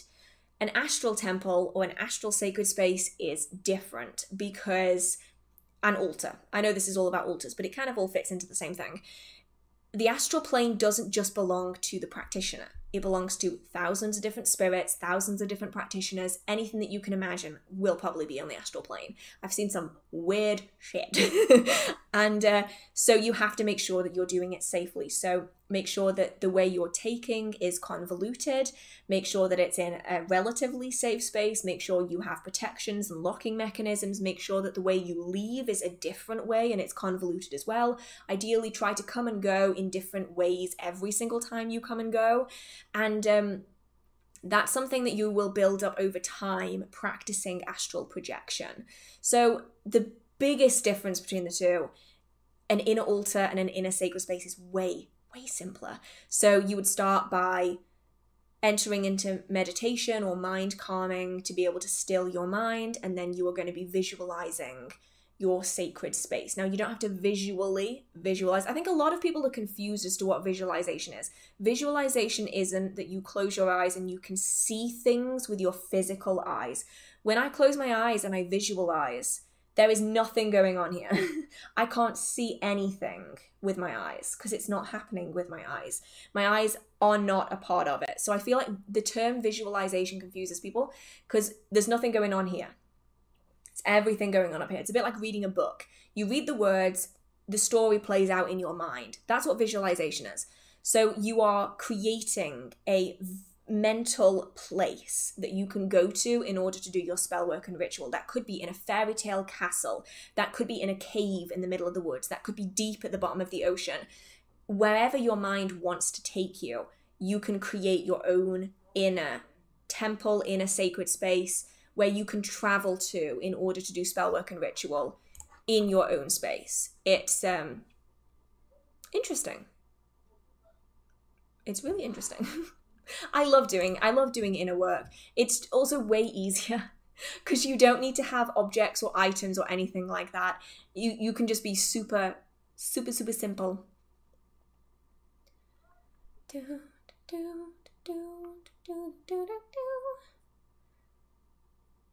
Ooh, okay. I plan to be in contact with people I've drifted away from. Is it possible to send an invitation out to someone in the energetic plane, but not force them to reunite with me unless they want to? Yeah. So there's a few ways that you can do this. In dreams, you can contact them if you are able to lucid dream. You can send out servitors or familiars in order to reach out to this person. Nothing is ever forced. It's all about just sparking that intrigue. Or probably the simplest way is to write their name on a piece of paper and then talk to them. You can write an entire piece of paper if you want, or you can just think about it. Talk to this piece of paper with their name written on it. You can even have a photograph if you like. And you can put like call me, text me, message me, whatever it is, onto this piece of paper, and you want to focus really, really, really hard on it. And ideally you want to be doing this during the waxing moon phase if you're going to be burning it. And then you fold it up in a little ball, you think about them really hard, and then you set it on fire, drop it into a cauldron, and it releases that energy out there. And the whole point of this is to be like, oh, damn, I've not spoken to such and such a person in ages. I should probably get in touch with them. Or they might go, wow, I just randomly thought of this person and I have no interest in getting in touch with them again. And like, either outcome is possible, but it just starts that energetic link of being like, oh, I should maybe consider getting in touch with them again, perhaps. And it never forces, it just kind of puts that idea in their mind. So that is an option. You can also go kind of complicated. I say kind of complicated, but you can use something like, look at this, I just have a skull candle on hand. My house is full of random stuff. You can use things like skull candles. A lot of these are on sale because of Halloween. I also make these in beeswax. That's why I have one just sitting on my desk. So I use skulls for communication and connecting with someone's mind and their thinking and their thought process. So you can create or have a skull. Any color works, but pink is good for friendship, red is used for romantic relationships, blue is used for communication, those kind of things. And you are going to want to write their name on the skull. So this skull represents this person. And then you're going to want to put it somewhere where you can see it and interact with it. And you are going to want to talk to it. Talk to them and talk to them and talk to them as though they're sitting right in front of you.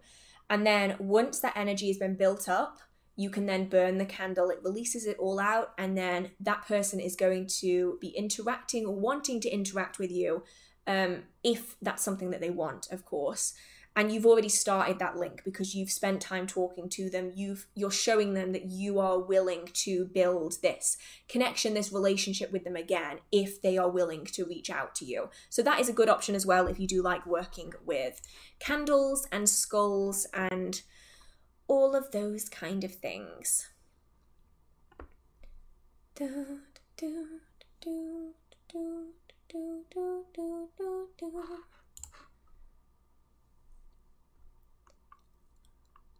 trying to figure out where I was again.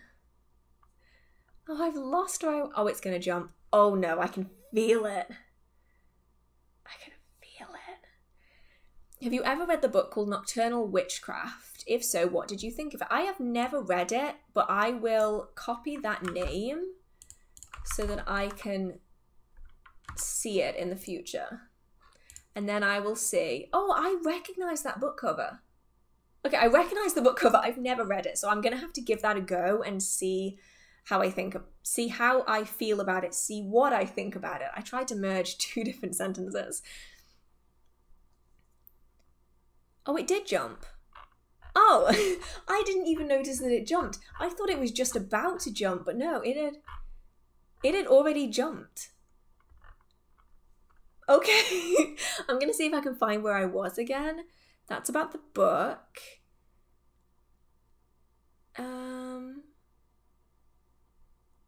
Where was I? What's a good cleanse technique? I have two separate videos on cleansing. One is about smoke cleansing and one is about smoke-free cleansing that hopefully will be able to help. Fingers crossed. Anyway. Oh, okay, I think I was about here. Okay, that was about the Supernatural Tarot deck, which, by the way, is really cool. I just started watching Supernatural. I have never seen it fully before. I'm on season 2, and I am just thinking, damn, why did I never watch this before? It's been on the TV for like 15 years, and I started watching it when it first came out, I think, and I just never continued watching it, and now I'm like, damn, it's pretty good. I will admit, it's pretty good. Ooh, now that I'm seeing your cards, I'd like to know if you do any type of ritual or cleansing before using any deck, or do you use it right away?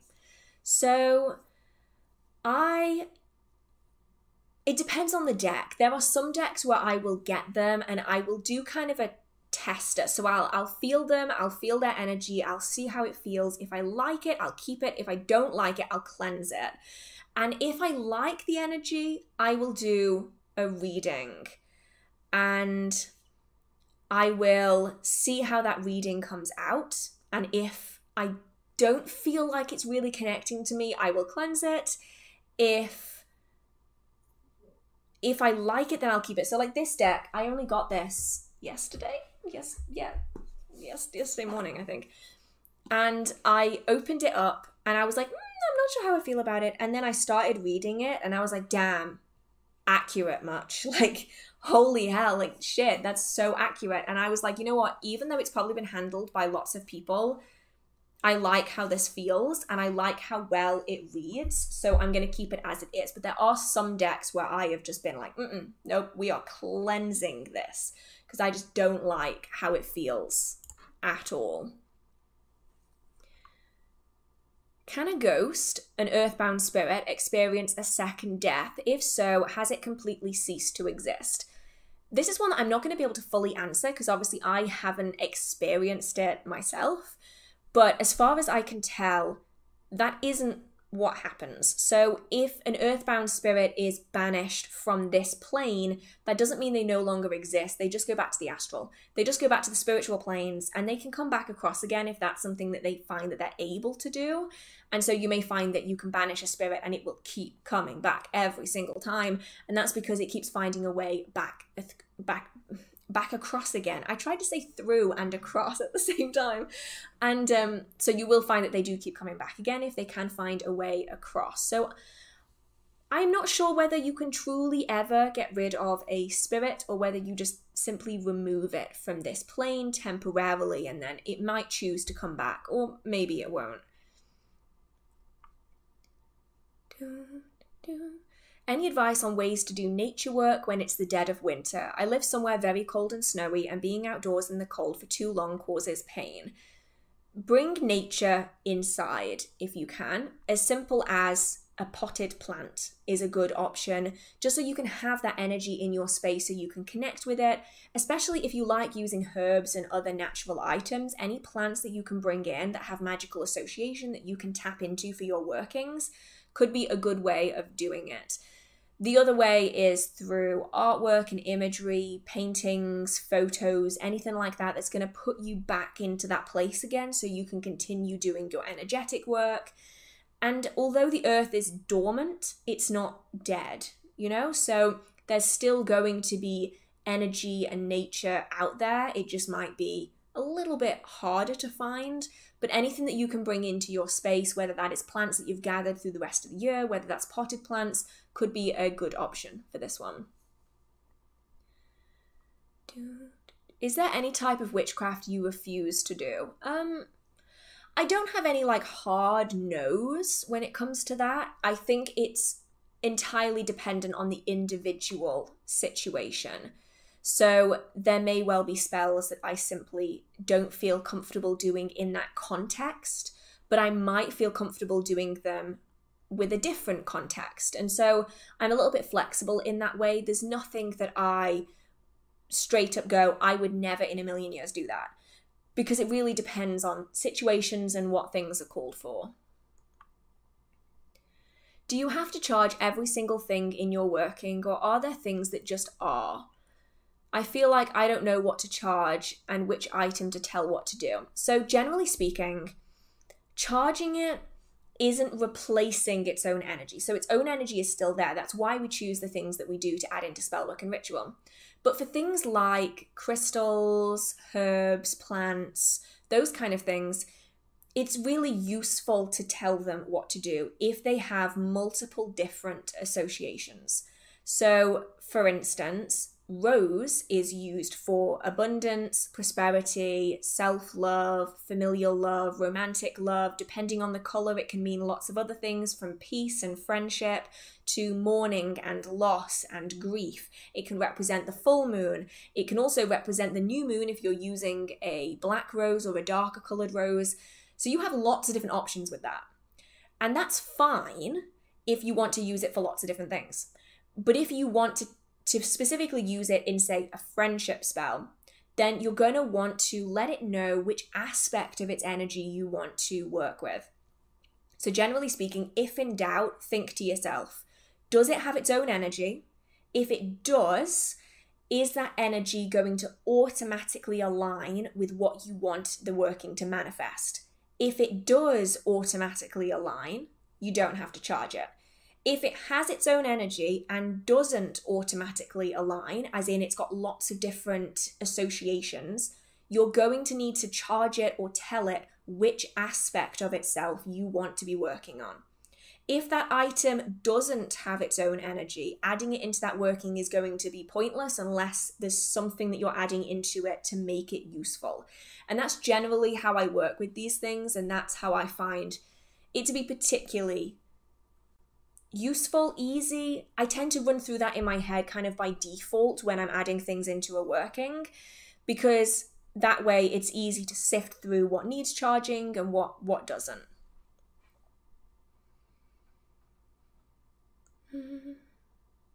Do you find that an entity's presence depends on the reaction of the individual? Oh yeah, most definitely. So you might find that a spirit that would be normally very passive can become very aggressive if the person interacting with it is very aggressive. So you see this a lot in ghost hunting shows, which is why a lot of them I really don't like, because they come into a space, they are being bitchy and demanding and cruel and horrible, and they're calling spirits names, and then they're wondering why they feel awful when they're in that space. And it's because you are provoking and probably normally very passive spirit to be very aggressive because you are being mean to it. You wouldn't stand 2 inches away from someone's face and say a bunch of horrible things to them and expect to get a positive response. If you enter into a space and you are completely friendly as a spirit, and there is someone who's absolutely terrified of you, and you're just standing here, you're not doing anything that you think would be terrifying, it would make you question yourself. It makes you change how you behave because that person is responding in an overly fearful way for the situation. It makes you question yourself. Same applies when it comes to spirits, in that how you interact with them is going to change that response. If you are nice and open and friendly, if that spirit is naturally nice and open and friendly, then they're going to match you. If you're nice, open and friendly and that spirit is normally very aggressive, then it's still going to be aggressive. But if you're aggressive to a nice spirit, you might find it's not so nice. So definitely things can change depending on how you respond. And that's why people say that spirits are very, very responsive to high energies. That can be fear, that can be anger, anything like that has the chance to make them more aggressive or respond in a much stronger way.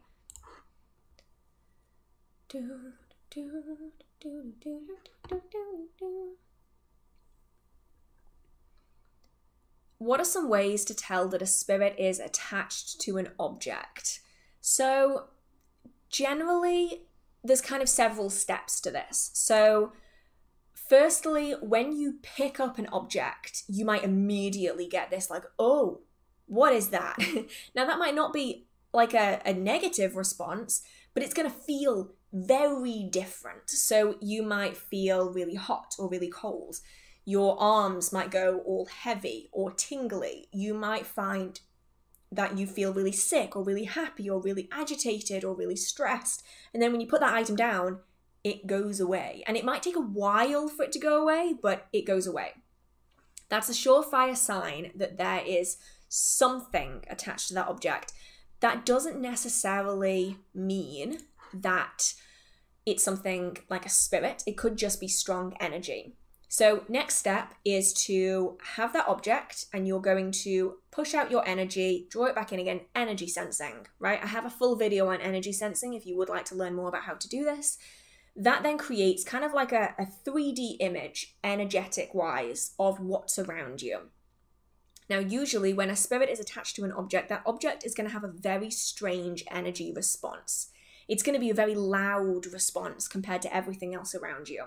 And you might find that that spirit, though it's attached to the object, isn't in the object. they're around in that space. And when you do your energy sensing, you are going to be able to pick up on them loud and clear, and it's going to feel exactly like that object felt. They might be sitting on a chair, they might be standing next to the object, they might be standing right next to you. And it's going to vary depending on what the spirit is like, but generally you're going to be able to pick up on the energy outside of that object as well as inside of it. And also, if that object is in your home, you may well find there are noises, that your pets will respond differently, that the energy feels differently, things start going missing, things are moving, loud noises, those kind of things. And then you're going to have to decide what you want to do from there. This isn't me trying to scare you off though. I have a lovely deck of cards that has a spirit attached to it. He's a lovely gentleman. Well, I say that, he's a bit tricky.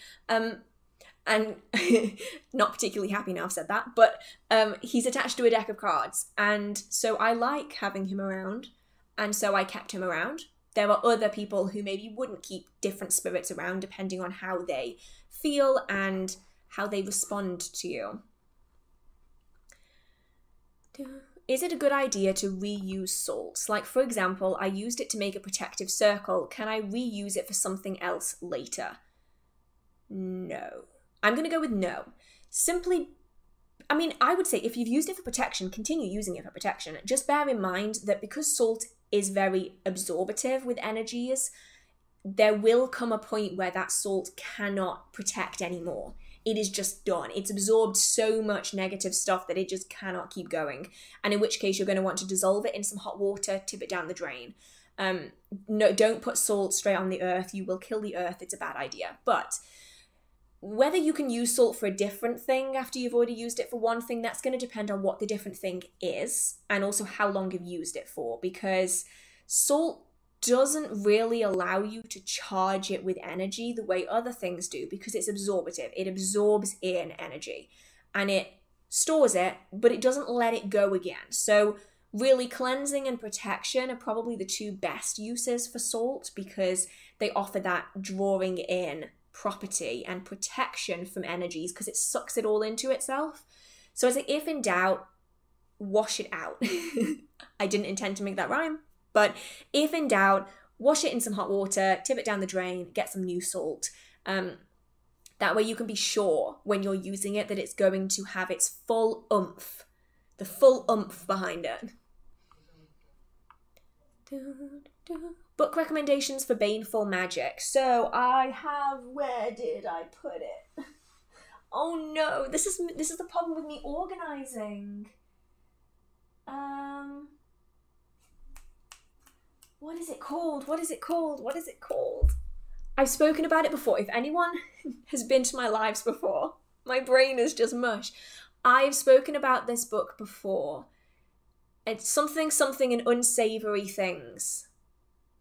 Something and unsavory. This is going to annoy me now, not knowing what it's called. Something and unsavory things. Aha, this.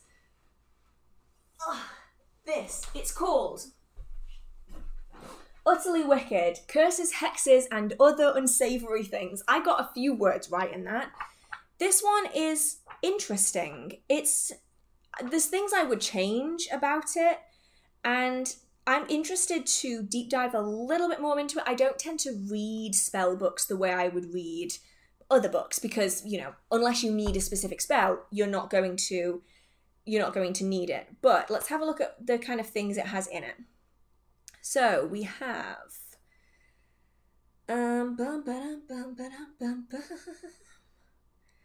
poppets, different curses, reversing curses, which is really useful. What else do we have?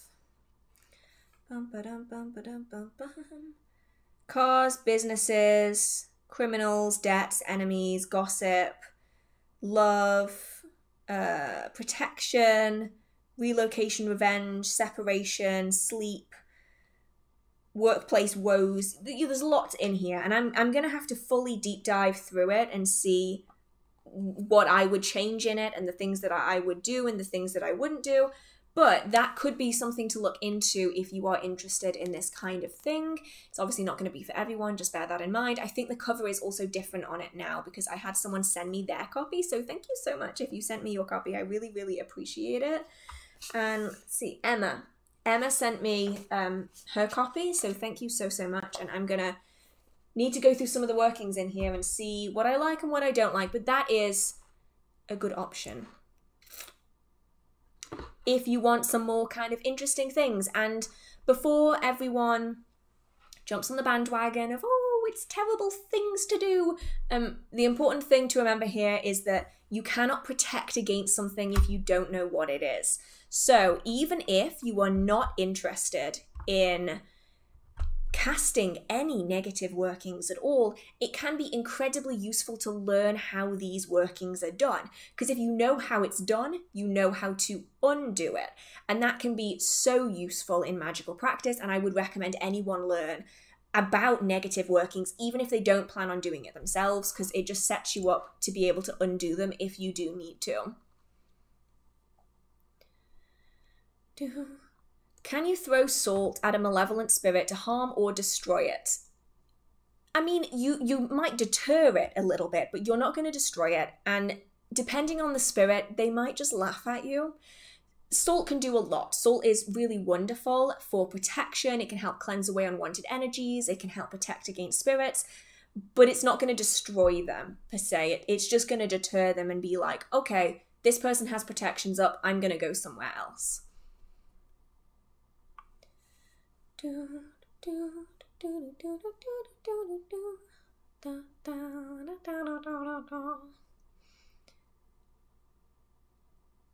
I'm a little bit alarmed by this question. Is it okay to eat candles to symbolize you becoming one with it and thus magnifying your intentions tenfold? Please don't eat candles. Candles are not designed to be eaten. Even natural candles are not meant to be eaten, and you can cause yourself so much physical, medical damage by doing that. So candles are for burning, they are not for eating.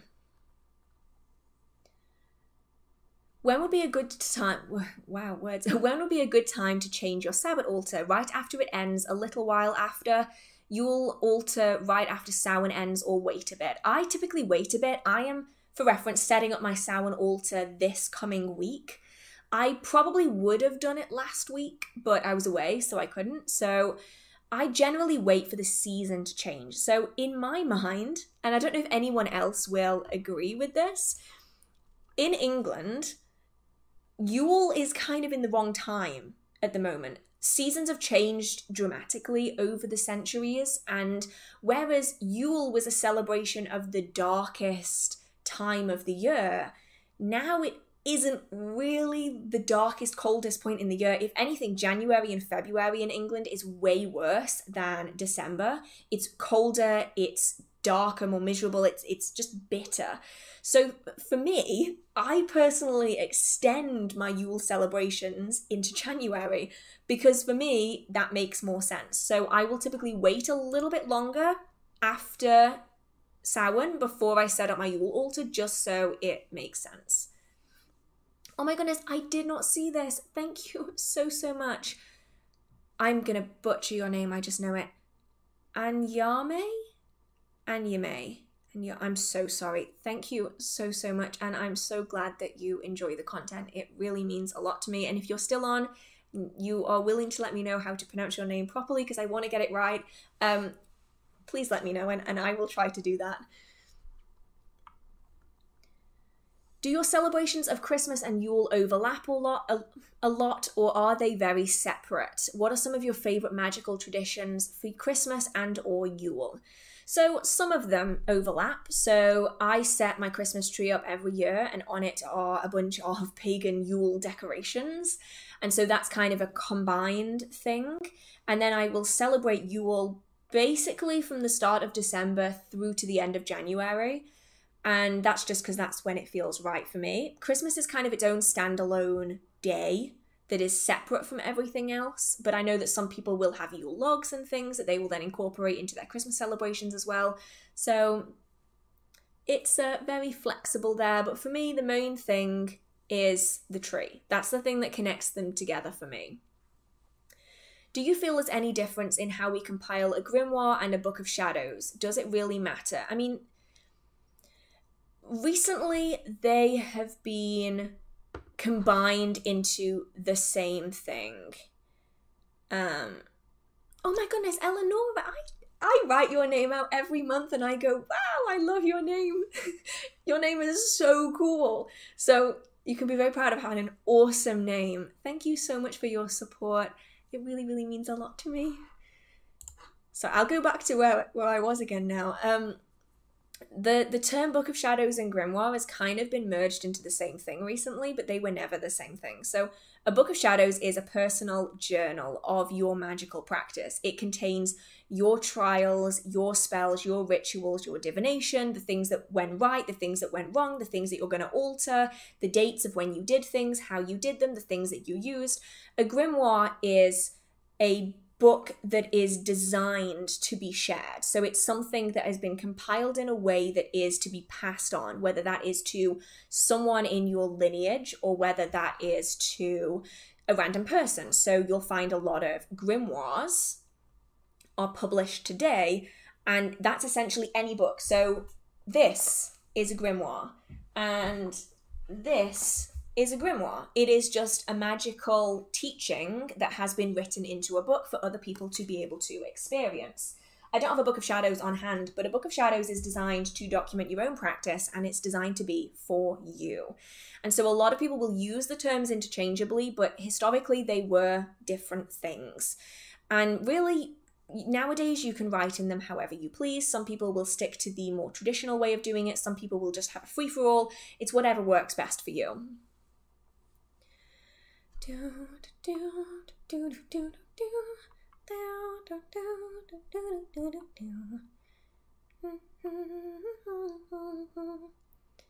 Oh, this is an interesting one. Wow, I said that sentence so fast, I'm not even sure the words came out in the right order. Can you explain the difference between a watcher and a shade? So, I've been a bit confused about this over the past few months because people have suddenly started talking about watchers as, like, different things. I think this might have come from TikTok, honestly. So, a shade, they enjoy observing. So, as far as I know, anyway, a shade is a watcher. The terms have been used interchangeably because of their behavior. So shadow people, shades, shadow men, living shadows, some people even call them, are watchers, as in they're just like synonyms for the same thing. So different people will have different terms for them. So one of the folk names for a shade was a watcher because they would watch, they observe, they peer at you around door frames and they watch you around corners and from shadows and dark places. More recently, I've been seeing the term watcher applied to other things, and I'm not sure if that's a TikTok thing, and honestly, it wouldn't surprise me if it was, because these things have really been popularized recently. Yeah, I've never known the term watcher be associated with... I know there's a group of angelic spirits that are called watchers, and I know that a shade is a watcher. That's how they're referred to in folk books and folk teachings, as a watcher. I've never known the term watcher be used to represent anything other than those two things, so it might just be a location thing. Because, yeah, so that's the other term. So watchers are typically used either for shades or for these fallen angelic spirits from the Book of Enoch. Those are the angelic spirits that I was referring to. That's really the only time I've known them be used. So I don't know, it might just be a cultural thing, a difference in location. I'm not sure.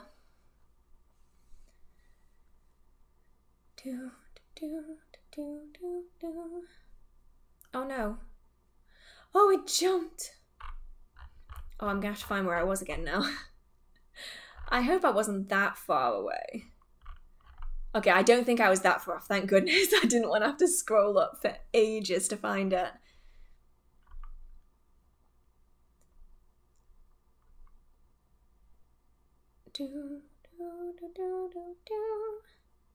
Oh, do you have any advice for working with a spirit that's in a fandom? Just like you would with any other spirit, something different or special?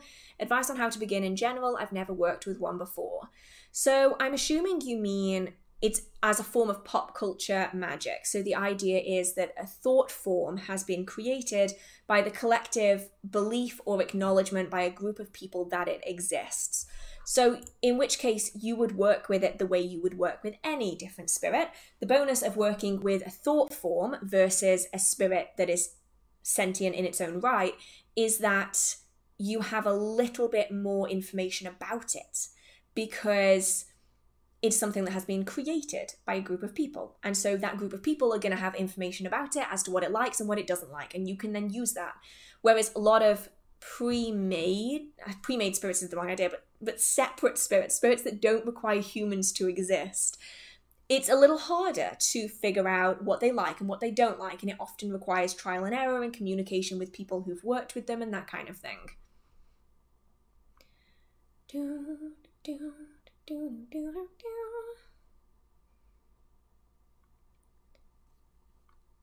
Where was I? I think I was about here.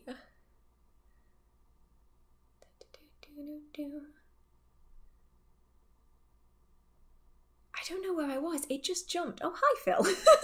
I didn't even know that Phil was here. I'm so unobservant. Hello.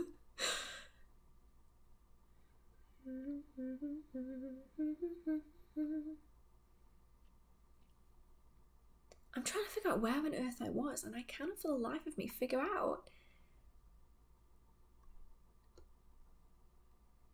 Oh, any ideas for unclumping new tarot cards? Mine are sticking together badly. So I have never done this, but I had this exact same problem a few months ago, and I had someone recommend something, I forget what it's called. Some people said use like translucent makeup powder or like baby powder.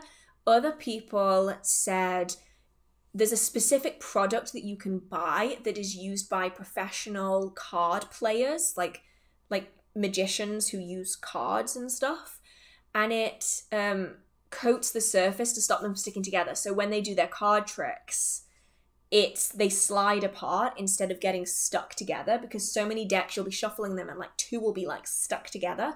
So they like rub this stuff on either side of the card, and then they will like not stick together anymore. That is what I've been told. I've never used it, but I'm going to have to give it a go because I have one deck that is driving me up the wall, and I actually never ever use it for that exact reason, because they just stick together and it's so annoying.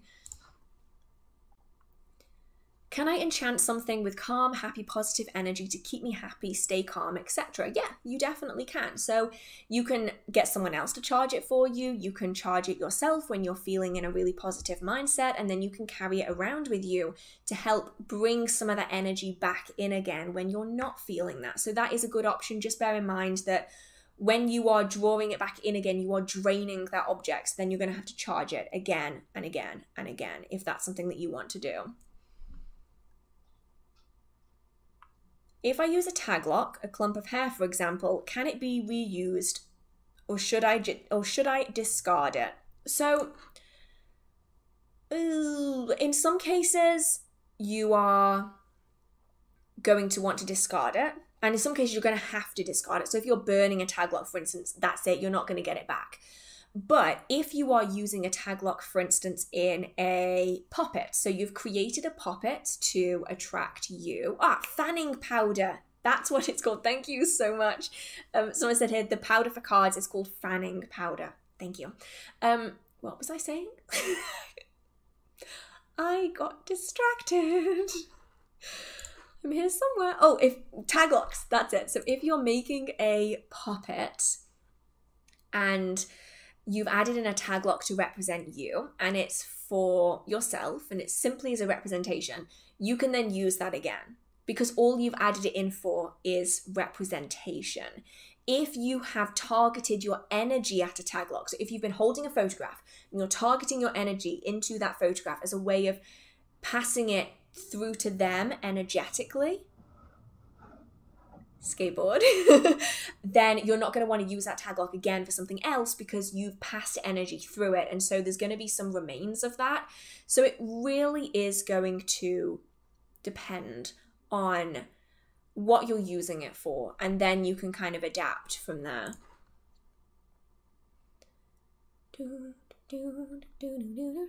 I had someone ask what the song was I'm humming. I have absolutely no idea. I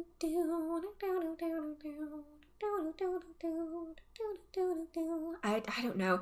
I just get classical music in my head and I don't even know why. I don't even listen to it.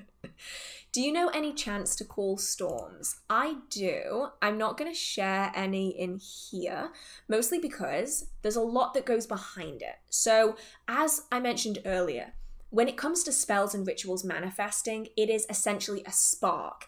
It is something that you're doing. It's that click that is going to start energizing that space.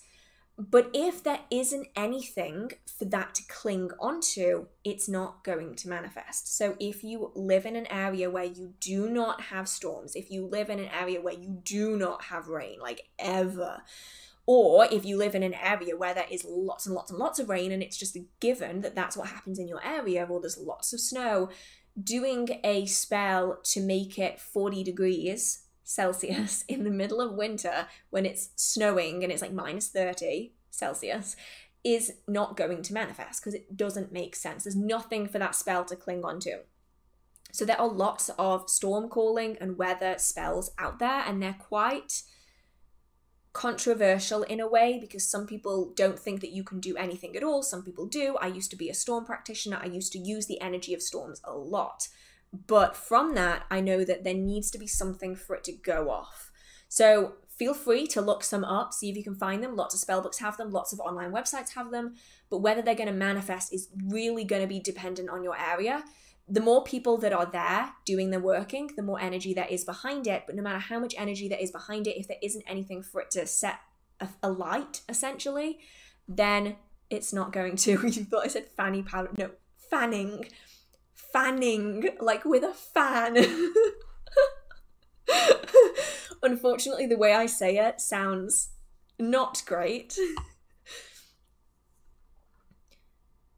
In books, I feel like they are saying fake it till you make it. Imagine this or stop when it feels right. Am I missing something? Do I develop some sense from this eventually? Yeah, so I personally, and obviously this is just an individual thing, I don't like when people say you have to act like it's already happened, otherwise it won't manifest. That has never once worked for me in my entire magical practice for one simple reason. If you're acting, you're behaving, and you're thinking like you already have it, what is there to manifest? You are telling the universe that you already have it. Why is the energy going to help you get something if you already have it? So maybe that's just my mindset, I've never once had this whole thing of you have to act like you've already got it in order to get it. In magical practice, I have never once had success with that. And that's probably just a me thing because lots of other people have great success with it. I don't get it. It's something I've never understood. For me, I always come at spellwork and ritual saying, this is what I'm doing to work towards this. I would like to achieve this. Are you able to assist me with this? Or energetically, can you help line everything up so that this will manifest for me? That's how I come at spellwork and ritual, because then I'm saying, this is what I'm willing to do. This is what I'm working towards. Really want to achieve this. Can you help? Rather than saying, I already have this, therefore I should just have it. Because for me, that just doesn't work. But that's been something that you're going to have to play around with because different practitioners feel very differently about that. The other way of thinking is this whole, stop when it feels right. You see this a lot with tarot reading. You see this a lot with energy. That is something that just comes with time. It is something that when you've done a few workings or dozens of workings, however many it is, it's something that you just get after a while. And at first it feels kind of weird and you're just kind of guessing, but over time, I have found that kind of trial and error, you know how much energy needs to be in something in order for it to manifest. therefore, at that point, you know that it's good to go, and that is something that just goes. Any news relating to the book club? None yet. I've been so busy, I've not been able to do anything on it. So that, if it's going to happen, would happen in the new year. I just, from now to Christmas, I just do not have absolutely any time free to be able to sort all of that out. So it's definitely something that I'm going to have to look into going forwards.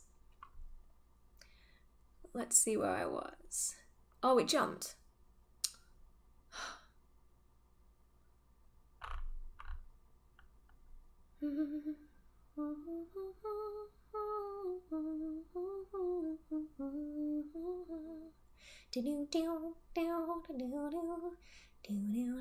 I don't know where that came from either.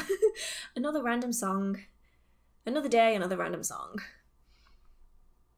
If a candle keeps extinguishing by itself, what could it mean? So this one is going to depend on circumstances. So there's lots of reasons why a candle will extinguish itself. So we'll start with the mundane first. If the wick is too small for the candle, the wax will flood the wick. That is probably the simplest way of explaining that one. And it usually happens in candles that haven't been made quite right. So the wick is designed to burn wax at a certain diameter around it. And if the wax is wider than the candle is able to burn, it cores down the center. That's why a lot of cheap candles will have like loads of wax building up around it. So if that wax is not right for the wick that's been chosen, or there's too much wax for the wick to burn away, it will flood over the top of the wick and suffocate the wick. And then you'll have to like dig the wick out and relight it again. Super mundane reason why that might be happening. And you can fix it just by kind of scooping out some of the molten wax. And that way it won't keep snuffing it out. And if it has snuffed out, wait for it to cool, get in with a spoon and just kind of scrape some of the wax out. And it shouldn't happen again, fingers crossed. Another reason why it might happen is that the container is not suitable for a candle, and so not enough oxygen gets in and it snuffs the candle out. That is another one that there isn't really much you can do about it, unfortunately. That candle might just be a goner. Magically, however, if you're finding that you light a candle, and even though you've given it every opportunity to burn, it keeps putting itself out, the wick is still standing. It's a wide open container. There's lots of oxygen there. There's lots of chance for it to burn, and it will not light. That either means that your working is done. So your working is burned and burned and burned, and it gets near-ish to the bottom, and then all of a sudden, even though there's lots of wax there and there's lots of wick, it won't light. Sometimes that is a sign that that working is done. It doesn't need to continue, so it won't let you relight it. If at the very start of that working, it won't stay lit no matter what you do, it could mean that that working is not something that you want to be doing. Your spirits, your ancestors, whoever it is that's around you is saying, no, we're not doing this. And generally, you will have felt something before that point to say, no, we're not doing this. And in which case, that is your sign to be like, okay, I will reconsider it and then talk about it, think it, do it again in the future if it feels right. Is it necessary to cleanse a cauldron before its first use? You can, but you don't need to unless you feel as though you need to. Most of my cauldrons I don't cleanse. There's one, actually no, I didn't even cleanse that one. There's one that I had that didn't feel quite right, but I use it for negative, for like banishing workings, so that's fine. Like I didn't need to cleanse it for that. So go off what it feels like. If you feel the need to cleanse it, cleanse it. You can use smoke. I wouldn't necessarily use water if it's cast iron, because you will essentially just start rusting that cauldron. But energy cleansing, sound cleansing, smoke cleansing are all options if you do feel that you need to. Though do remember, cauldron is a symbol of transformation. So you can take that energy that you don't like and you can energetically transform it in that cauldron to something that's really good. So that's an option as well.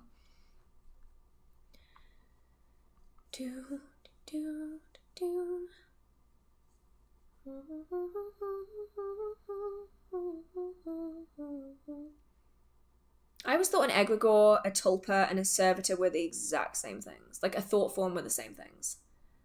Maybe they aren't, but always known them, and everyone that I've ever spoken to about it, like teacher-wise, has always used the same term to describe them all. It's just the extent of them is different, but it's the same process behind them.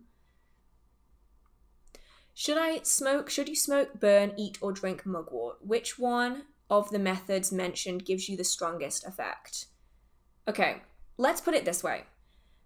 Don't smoke, burn, eat, or drink anything unless you entirely understand the dosage that is required, the medications that you are taking, how it might interact with medications and medical conditions, and or if you have a reaction to it. It's just better to not. And if you already know that, then you probably wouldn't be asking the question, is all I can say on that one. Is any plant is really important that you make sure that you do your research on it, that you get everything right about it, because plants like mugwort, like St. John's wort, there's so many out there that can cause really strong reactions, both with your own biology and also with medications, health conditions, and anything else. So I would recommend going to speak to a herbalist and getting that information from them first. And then, because they'll probably likely, especially if they're in this spiritual world, be able to answer your question whilst you're knowing the dosages that are suitable for your body and all of that stuff.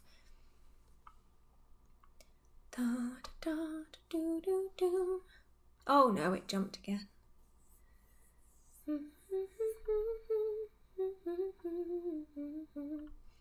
Oh, do you have any recommendations for books on the tree ogham? I do. Now it's a case of where is it? Where is the book? And that is the big question.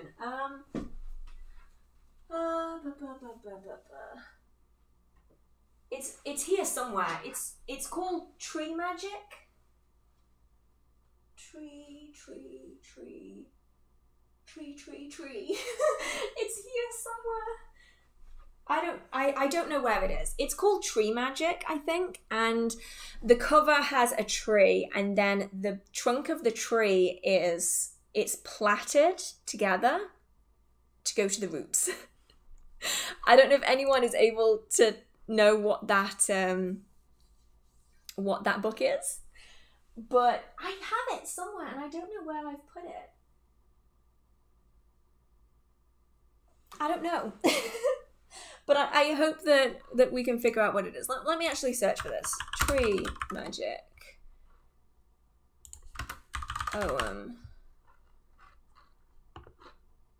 Oh, it's called Celtic Tree Magic, Ogham Lore and Druid something. It kind of gets cut off. Druid Mysteries. That is the book that I really like for working with the Ogham. And it was the first book that I got on the subject, and it is still, to this day, my favourite.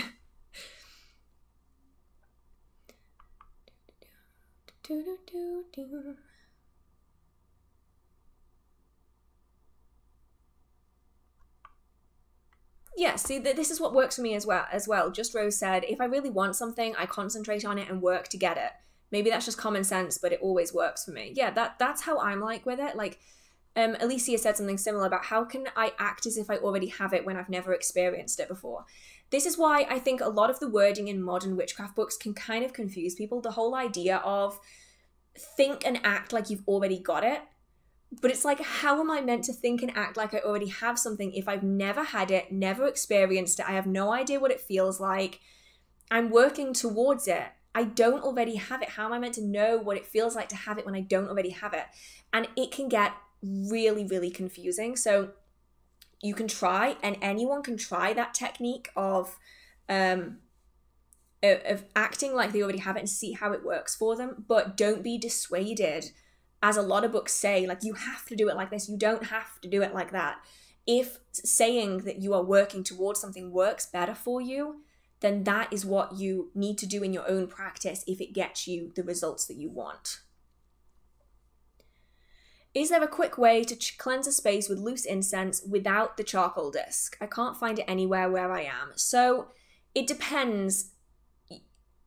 Do you need to be using the incense? because there are lots of ways to cleanse without using loose incense. I have 2 videos on them that could be really useful. One is how to cleanse with smoke and how to cleanse without smoke.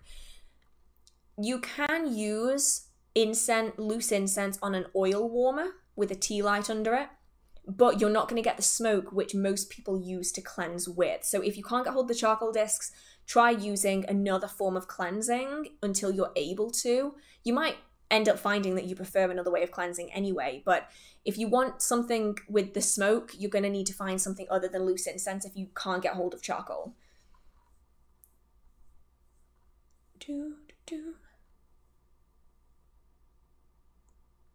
Oh, it jumped. Your books like to hide a lot, don't they? They do. The problem is that I'm missing a bookcase, so I need to get an extra bookcase. So I put things in piles on the floor with the intention of reading them and putting them away. And the problem is that when I do the live streams, I move all of the books so you can't see them like stacked by the side of the bookcase. And I moved it and I don't know where I put it. And yeah, things go missing. I keep being asked for a fairy book video, and I read like 25 books on fairies, and then I lost the notebook that they were in, and now I don't know where it is. So my books go missing a lot.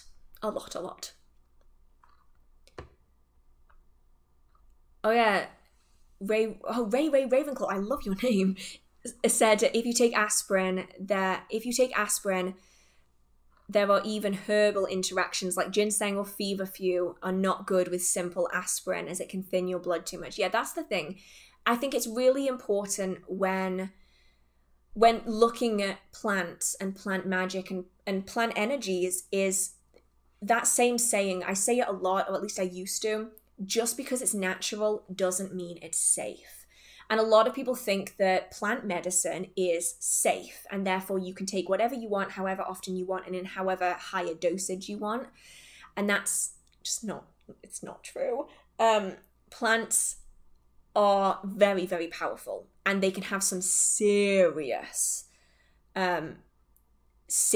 interactions that can cause people a lot of problems. So if you're interested in herbal magic, go to a trained herbalist. And I don't mean someone who got a qualification off the internet. I mean like a legit person who has spent years training with herbalists to be a medical herbalist, because there's a big difference between a magical herbalist and a medical herbalist. They can cross over, and you can have a medical herbalist as also a magical herbalist and vice versa.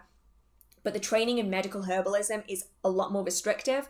There are classes that you have to go to, exams that you have to take, certifications that you have to get in order to be a medical herbalist. And so if you are wanting to take any natural herbal medicine, please always go to someone with the qualifications and the certifications that are a legal requirement in most countries to have. That way they are able to keep you safe in what you're doing. Living in America, do you think the Fae here are different from the Fae where you are? I've tried to research different types of Fae from books, and I don't believe they are talking about those here. So this is why it's really useful to look into the mythology and legends of the land, and especially in America, of the people who lived there before.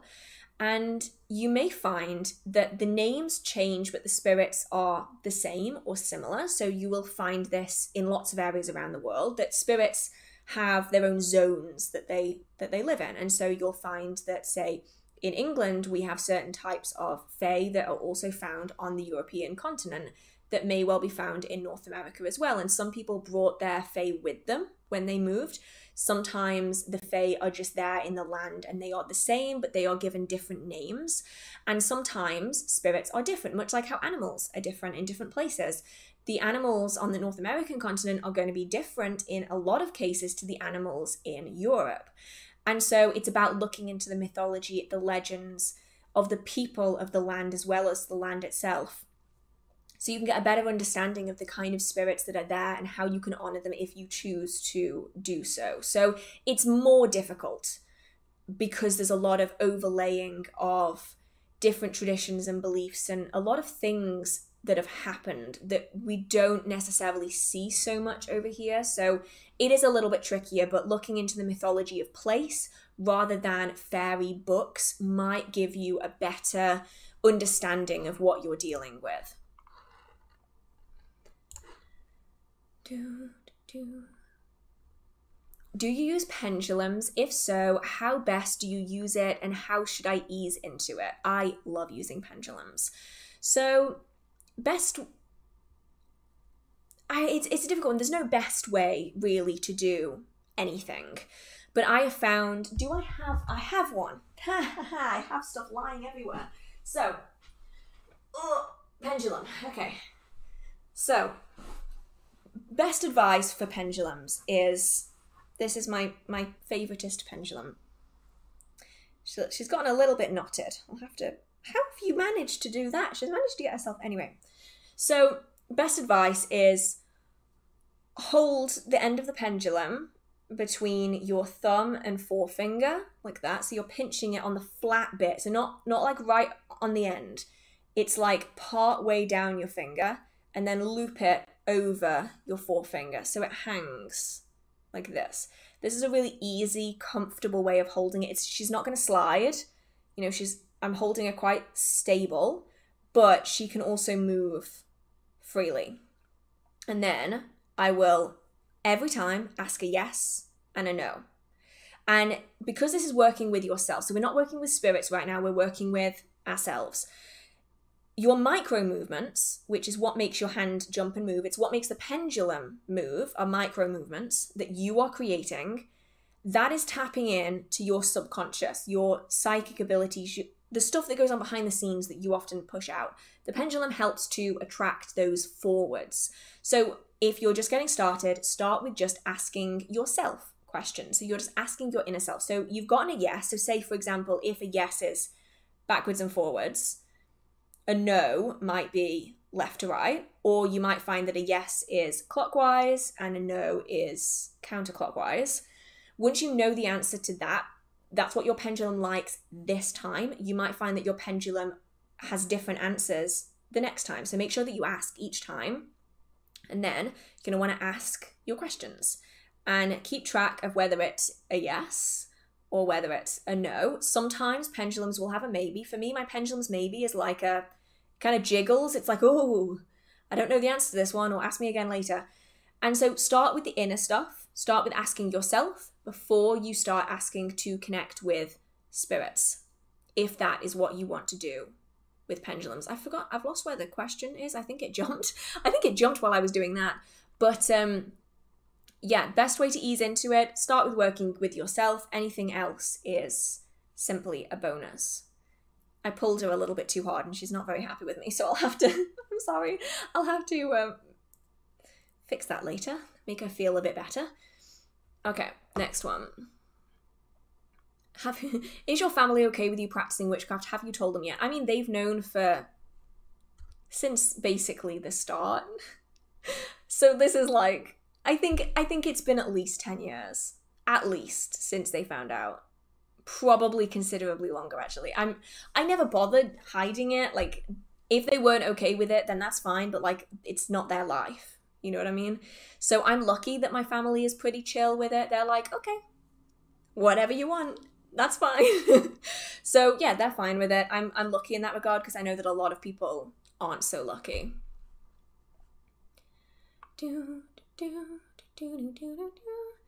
If I don't, I'm noticing a lot of duplicate questions. So if I've already answered a question, I'm not going to re-answer it again.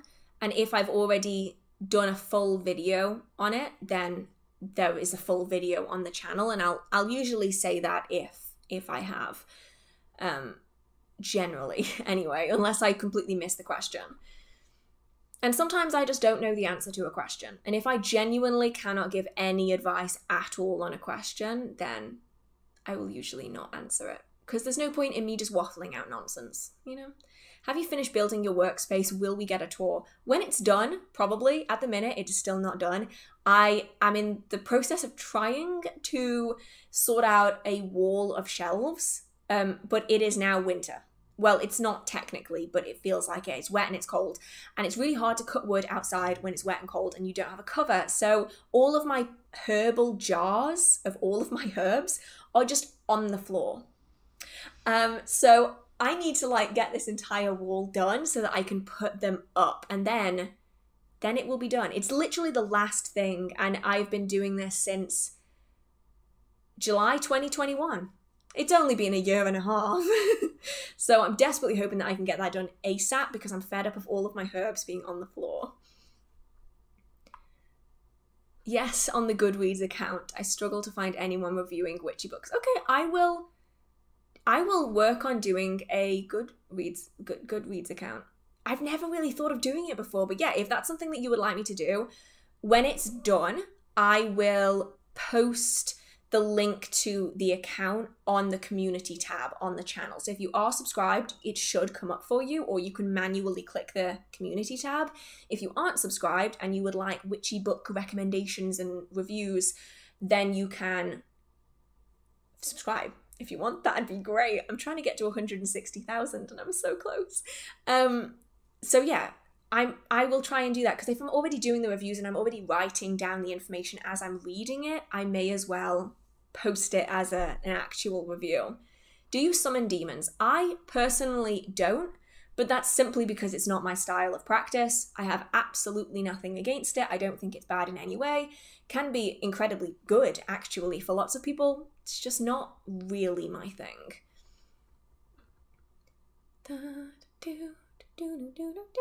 Ooh, some fae or other following me and taking/refusing to return my items. They took my brand new unused tarot deck. It's taken a bunch of my jewelry and several other items. So this seems like you need to do some serious damage control. I don't know if it's purposeful, probably not, probably completely accidental. It sounds like you have annoyed fae, and they are telling you that they are annoyed by whatever you've done. If that could be the moving of an item that was significant to them, that could be something that you said, it could be not giving an offering.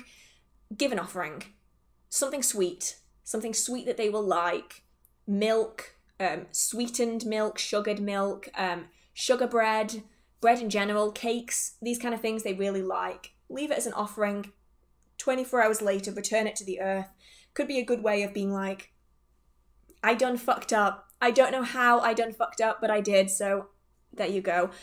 I wouldn't necessarily verbally apologize, but giving that offering could be a good appeasal, and saying like, you know, here is an offering.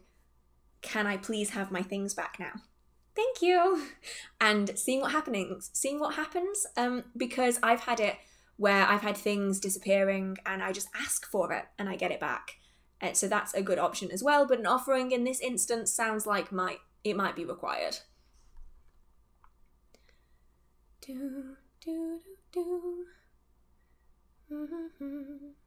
How can I improve my psychic development?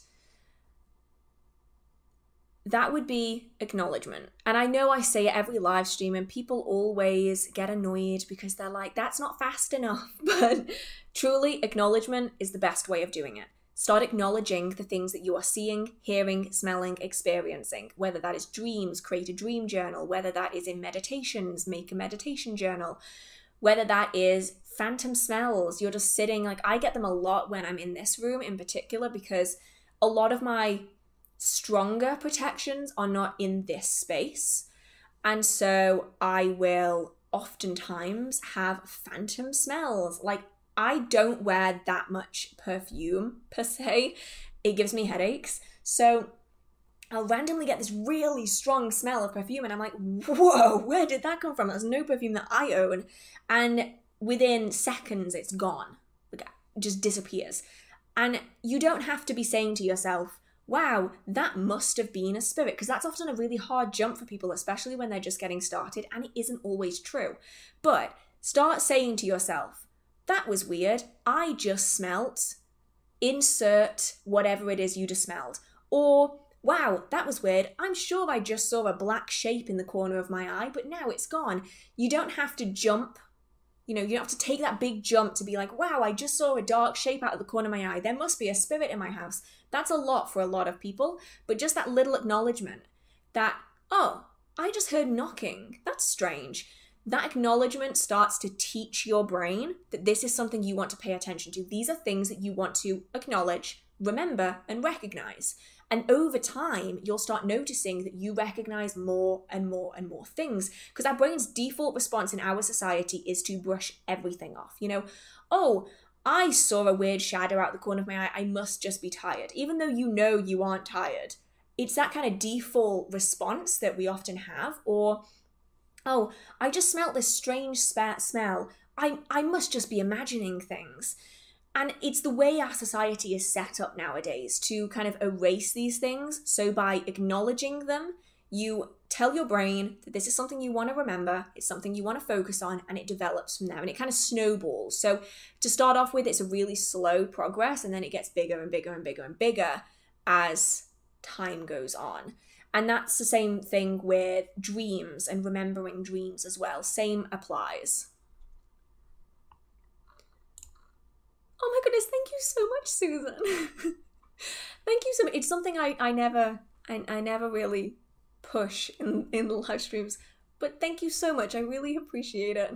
If you need any DIY help, let me know. Thank you, Phil. Unfortunately, my dad is kind of taking the reins on this one, and I am just like holding out hope that I will end up with shelves at the end of it. That's the hope anyway. Do you listen to the band?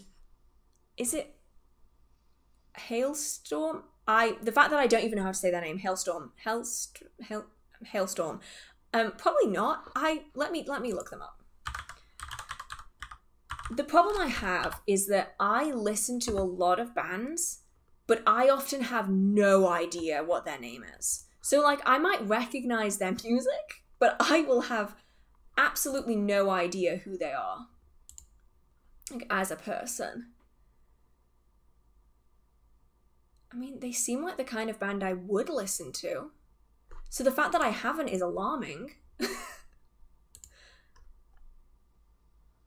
Okay, I'm gonna have to check them out, and I will check back with you, and let's see whether I like them. I mean, everything looks like the kind of stuff I would listen to. Anyway, I'll put that one as a firm maybe. What is your favorite glamour trick? I don't really use glamour magic very much. The max that I will do is the invisible, like the invisibility workings, which is in effect a form of glamour magic where you are changing your appearance by making you less noticeable. That's about as much glamour magic as I do. I've never really dabbled with it that much. It's something I need to look into a lot more.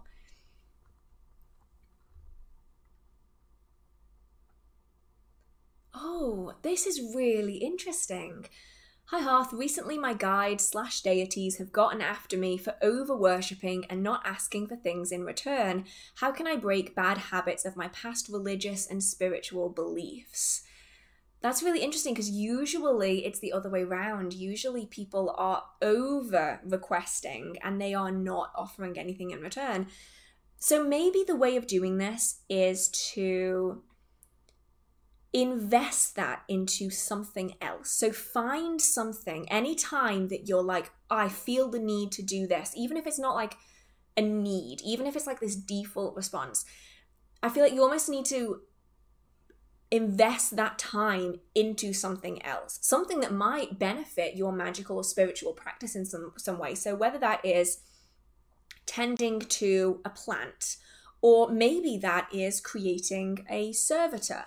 And when you have that feeling of, I feel like I should be worshipping, or I feel like I should be devoting my time to something, you can interact with your servitor, strengthen your bond with your servitor, because the more time you spend and interact with your servitor, the stronger and more connected to you it becomes, and the more you're able to get out of having a servitor, or have some plants and spend that time connecting with those plants. You're still going to be benefiting your magical practice. You're still giving something back in that way, but you aren't worshipping in the way that maybe you're used to. You're instead connecting with which is sacred in itself, but it isn't worshipping in the way that you might be used to.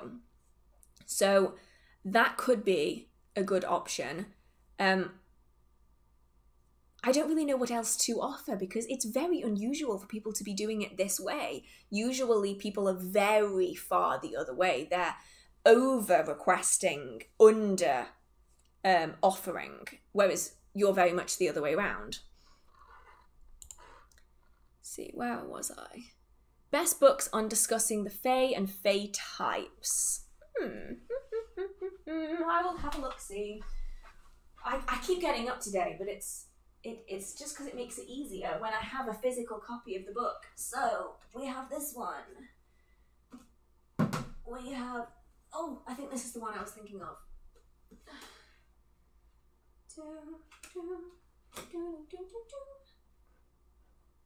Oh, maybe it was this one.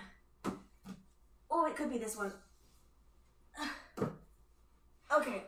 Oh, I have a few options. Let's run through some of these. I forget exactly which one it is. So, the fairy faith in Celtic countries. Did I even tell you what the question was? The question was about favourite books about different types of fairies. I'm not sure if I even said the question out loud. One of my favourite books to read is The Fairy Faith in Celtic Countries. This is actually a new copy. This isn't even my copy. How did I end up with this? My copy is battered. This is like pristine. I think it might have been the shop copy that I just never sold. So this one is all about kind of first or second-hand experiences with fair folk. And so it doesn't give you like the specific names of them. It gives people's experiences. Next shirt idea. Oh, hi, Phil. Wait, is this got a pen in it? It's got a fucking pen in it. Why does it have a pen in it? Okay. That book has a pen in it. I don't think this was the one I was thinking of. No, this isn't the one that I was thinking of. No, it's not this one. Is it this one? I need to reread all of these so that I can... this was this one. Okay, so this is The Witch's Guide to Fairy Folk by Adane McCoy. And in the back of this book, it's not the entire book, I really want to reiterate that. It's just a section at the back of the book. It's called Fairies of the World. And inside it says, like, Afrits, information about them, the land of origin, all of that. So, like, Alvan, land of origin, Netherlands. Other origins, non-known. Other names, Ottenmana. I don't speak any other languages, I'm afraid. Element, water, appearance and temperament, time most active, law, where to find them, how to connect, magical and ritual help. And yeah, so we have here boggarts, Scotland, other origins non-known, other names, hobgoblins, goblins, gobelins, the boogeyman, boogies, padfoot, boggans, hobbers, gobs, and blobs. Element, earth. Appearance. So in a previous video, people were asking me about how I saw boggarts, because I have had many experiences with boggarts. I just closed the book by accident and I'm never going to be able to find it again. Luckily it's alphabetical, so hopefully I'll be able to. And like the way you're going to perceive fair folk is going to depend on the individual, because it's a bit like people, right? You can describe a person, you know, they are really tall, they have 2 arms and 2 legs generally, they will have hair on their head which varies in length, but the actual fine details are going to vary individual to individual. So this boggart information goes as follows. It says, the boggart is a male dwarf fairy with a squat and distorted form. He is a cousin of the friendly house brownie, but his intentions are very different. Whereas a brownie will adopt a home for the joy of offering his help and mutual support, a boggart will adopt a house just for the sheer delight of destroying things. They are very ill-tempered and greedy. My experiences with boggarts has been that they are very short, greying. Think Schmeagol. Think, what's his name? What is his name? My precious. What the fuck is his name? From Lord of the Rings. They look a bit like that. Long Gollum. Oh my god, it's not my day today. Thank you very much, Phil, for that embarrassment. I'm not blaming you for me forgetting it. I'm blaming me for forgetting it, and you reminded me of it. So they have long forearms, shorter back legs, hunched over. That's the boggarts that I've seen. Different places, they're going to vary. They're going to have different hair lengths, different variations in their physical form. So this one's really interesting for that one. So that is a book on that subject. And this pile of books next to me is getting bigger and bigger and more precarious. How do I know if I've spotted a fairy? So that's kind of a tricky one because fairies look very different. So a fairy is essentially a classification. So it's a bit like fish. It's a classification. They all fairies fit under this category because they all have similar enough characteristics that make them family, in the sense of like a family in the animal kingdom. And so lots of spirits of different varieties fall under the fairy umbrella, but not all spirits are fairies. So it really comes down to practice. I've had a lot of time to work with the fairies. I've worked with them for basically my entire life. And so I have a good understanding of how they work and how I feel when they're around. So I can usually tell the difference between, say, a land wight, an elemental, a fairy, and a demon. I can generally always tell the difference between them, but that's purely down to experience more than anything else. It's down to that practice of interacting with them. So it really does come with time. As with psychic abilities, it's about acknowledgement.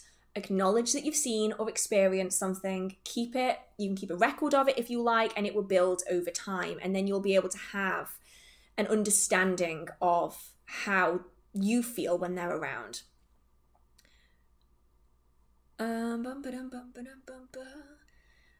I asked you about boggarts, which we possibly call pale crawlers. And then someone else says that they might be more than 2 meters tall. That's interesting because boggarts here are small, maybe 3 feet off the ground, perhaps.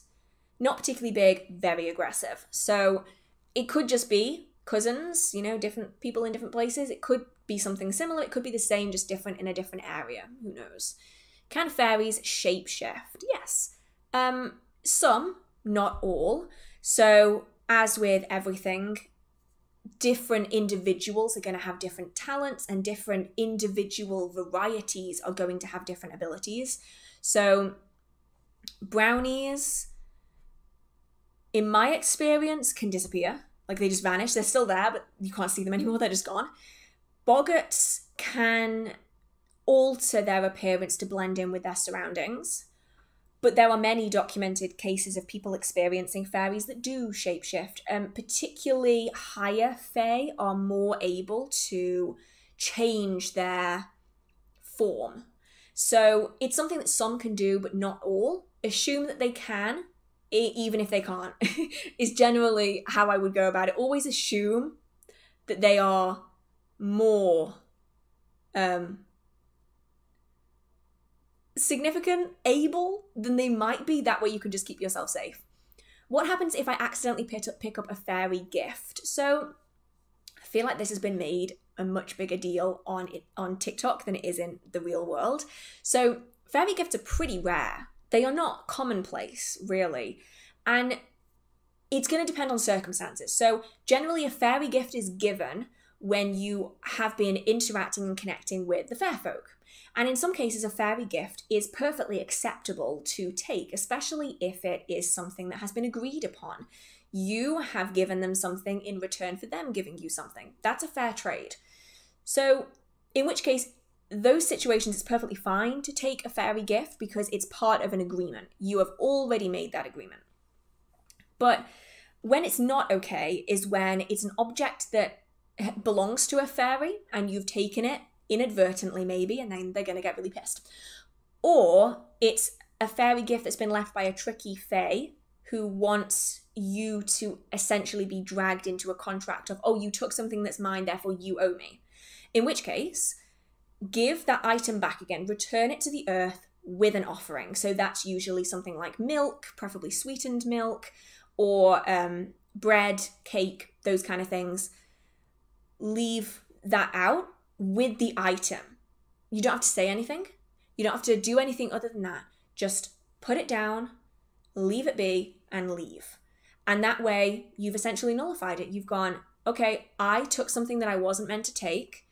I am not interested in getting into anything with you. I give you this in response, and I hope that it is a good enough offering to not be sucked into this, essentially. And you just leave it be.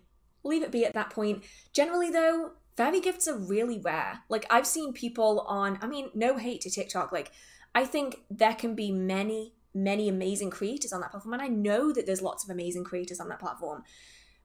But there are some that I don't necessarily agree with, and that's completely fine as well. But fairy gifts, pretty unusual. And a lot of people saying that, like, finding an acorn is a fairy gift and finding a plucked flower is a fairy gift. And, like, ultimately, is it a fairy gift or is it just something that's in nature? Like, a child could have picked a flower and left it on a bench. That doesn't make it a fairy gift. That just means that a child left it there.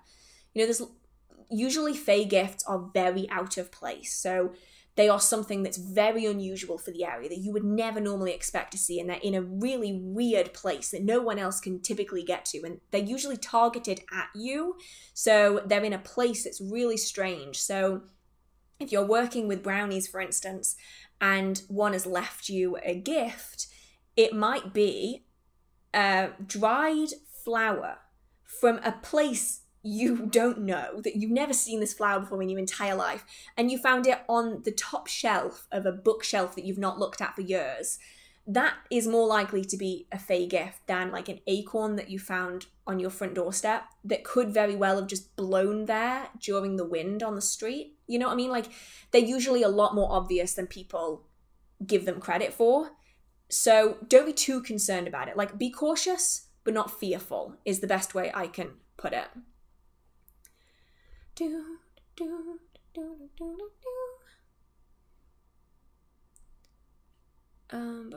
Here's another inquiry. Do you actually listen to pagan music? If so, do you use them as meditation or in spiritual practice? I listen to unusual music. Some people call it pagan music, meditation music, Celtic music, whatever it is. I listen to it in my day-to-day life. I actually have a playlist. Well, there's a few playlists. I have a playlist on my channel that you can, it's not my playlist, it's a playlist of someone else. Love the music on there, so there's that. There's also a playlist, it's on Spotify as well as on YouTube, that's called Keep Music Pagan. Love it. That's my favourite one that I will listen to all of the time. And I listen to that when I'm doing, when I'm preparing for ritual work. I don't listen to it during ritual work. And I will listen to that in just my daily life as well.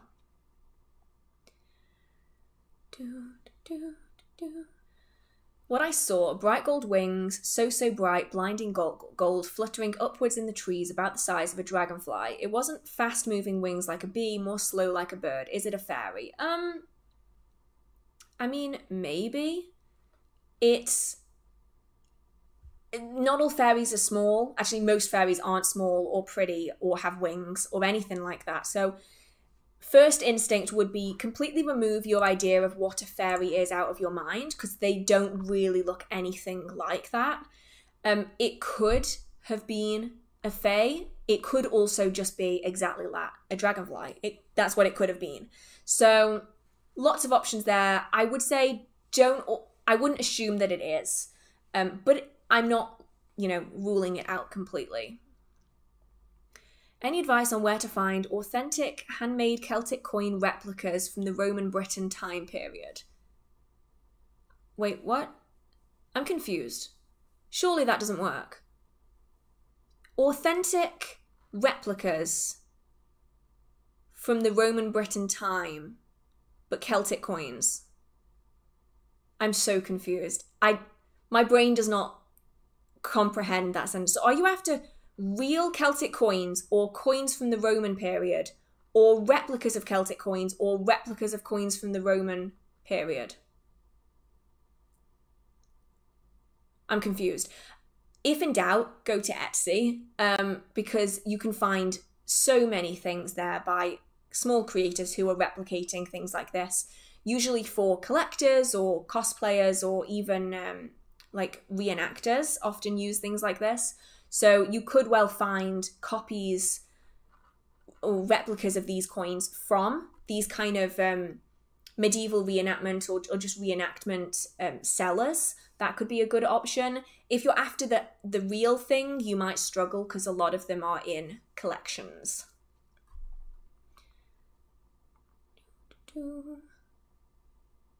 I know that litter angers the fae, so clearing an area of garbage and disposing of it properly is a good way of giving an offering. It is, yeah. It's not going to be for every fae, but for especially those that reside in areas that do get very cluttered, it could be a good alternative to giving an offering. Ever since I was a child, I could sense when a loved one would get hurt or worse, but could never see who through dreams. Can I build on this to be able to see better? Yes, dream journals. Because that way, anything that you forget when waking up, you will start to train yourself to remember. So it might be that you see more of what's going on, but because you aren't remembering that section, you aren't retaining that information in order to recall it later. So dream journals are a great option.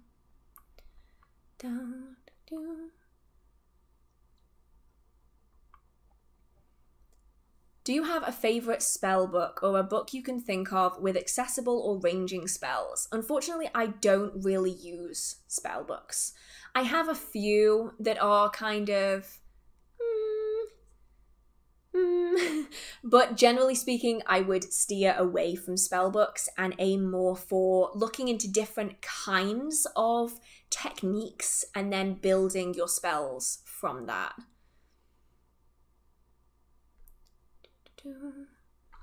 I know that there's dragon magic, but is there any other magic specific to other animals? I would really love to work with wolves, but not sure if I have to work with other things as well. So the big difference here is that dragon magic works with the spirits of dragons. So dragons as spiritual beings, because that's what they are, they're spirits. When it comes to working with wolves, you're more likely going to have to work with their archetype, their representation on Earth, how their society is and how they interact with others and the world around them. You can do some... Now, it's called shape-shifting, but it isn't shape-shifting like, you know, Teen Wolf or something. It's essentially like mentally becoming and seeing through the eyes of another animal, another person. It's not a physical transformation in any way.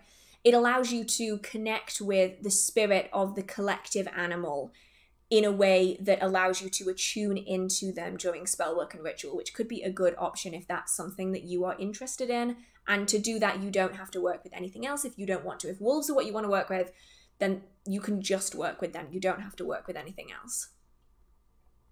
Is there a way I can make amulets for others, charge them and program them, and give the recipients a way to activate them in a simple way? Generally, you don't need to activate them if it's like an amulet or a charm or a talisman, something like that. All you would have to do is charge the object. So you aren't like charging you are just charging the object to attract in or push away. So whether that's to attract in good things or push away negativity. And then just by that person having that item on them, that is releasing that energy over time.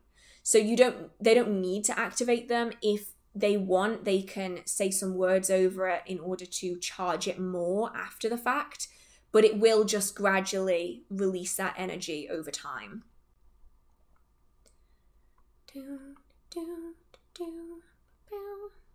Oh, it jumped again. Oh no. I think I was about here. Yeah, I've got to be about here. Do you believe in magical gifts? I believe that some people are more adept at certain aspects of magical practice than others. Some people will have psychic dreams and premonition dreams. Some people are particularly good at scrying, and some people are great at working and seeing spirits. I think that they often run in bloodlines. You'll often find that empathy, not empathy as in I feel bad for someone, more like I feel what they're feeling kind of empathy, runs in families. Often psychic gifts runs in families. That doesn't mean that if you don't have those gifts, you can never learn them. It's just like a step up in one aspect of magical practice, but someone without those gifts can still get to the same point with practice and with time and with patience. So I do think that some people are more adept at certain aspects, but that applies to everything. You know, some people are naturally really good at art. You can still become good at art. It's just not quite as natural to you. It's something you have to work on a little bit more. How do I know if demons are affecting my thoughts and emotions? Usually, they won't be. Mostly because demons really don't care most of the time. Like, the only times I've ever had problems with demons is when I've entered into their territory without realizing it, and then they're like, get out of my space, like, leave me alone. Generally, demons don't care enough to be impacting thoughts and emotions. There are other spirits who might, but oftentimes it could be energies more than demons. And really, there isn't much way to know because there's a lot of crossover.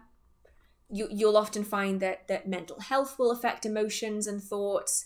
You'll find that energies will affect it and spirits will affect it. If in doubt, start with the physical and the psychological and then progress onto everything else afterwards, just so you can cover all of your bases so that you know that you're doing things in the right step and you're not going to make things worse. Do you like the illustrator Brian Froud? His pictures of fairies resemble the way you portray them. Let's have a look. I've never seen their work at all. Let's have a look. Oh my goodness. I love it. I love it. To the point where, wait a minute. Wait, I need to check this. Hang on, I'm up again. It's over here. Let me check something. I have a deck on fairies. Here.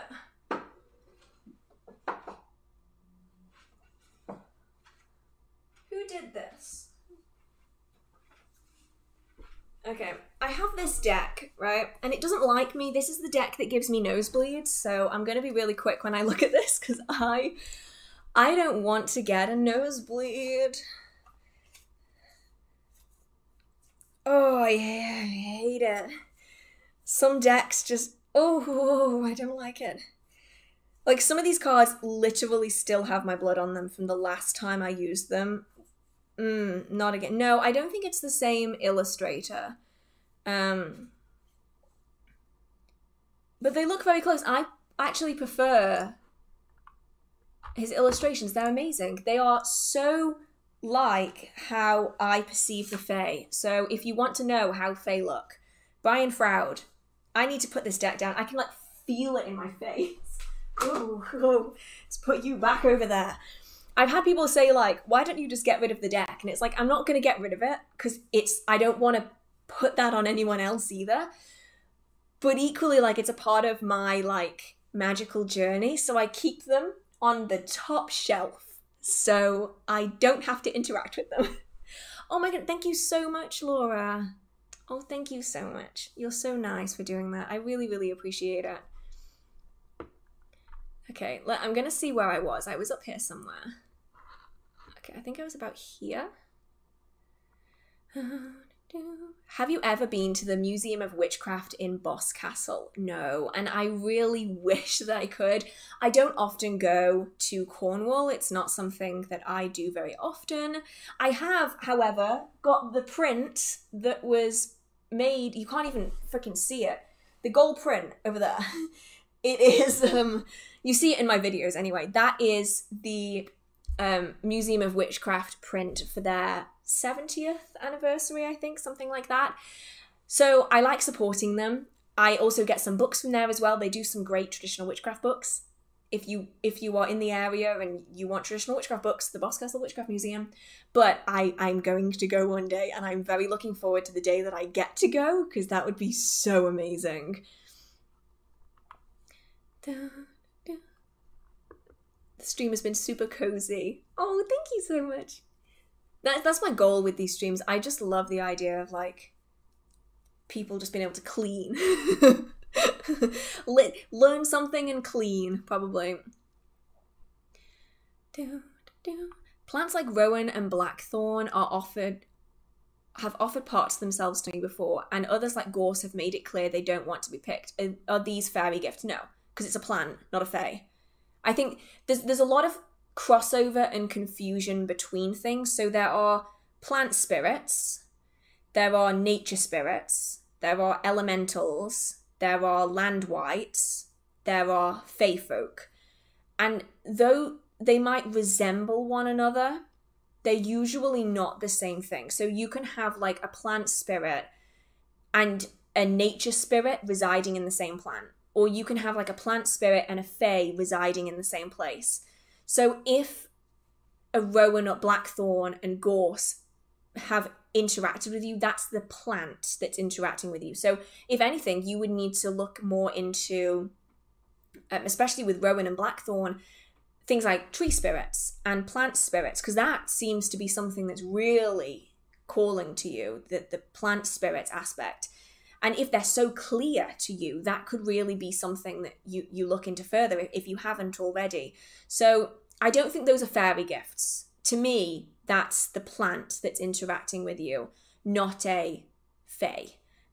Usually the distinction is pretty clear because the fairy gift literally appears in your house or on your property. It's not a plant interacting with you. Oh, it jumped again.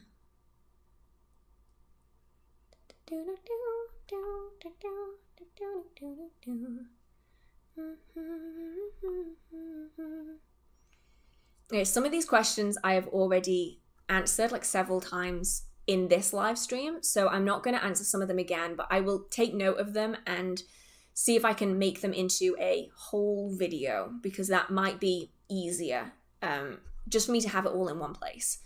Do you have friends in the craft? I do. They're kind of dotted all around. Some are old Coven members, groups that I've been a part of. Some of them are people that I've met at events and shows. Other people are shop owners that I interact with, or other people in the craft. So I have a few dotted around. There's none that I interact with super frequently because I am a solitary practitioner, and also I don't get out much.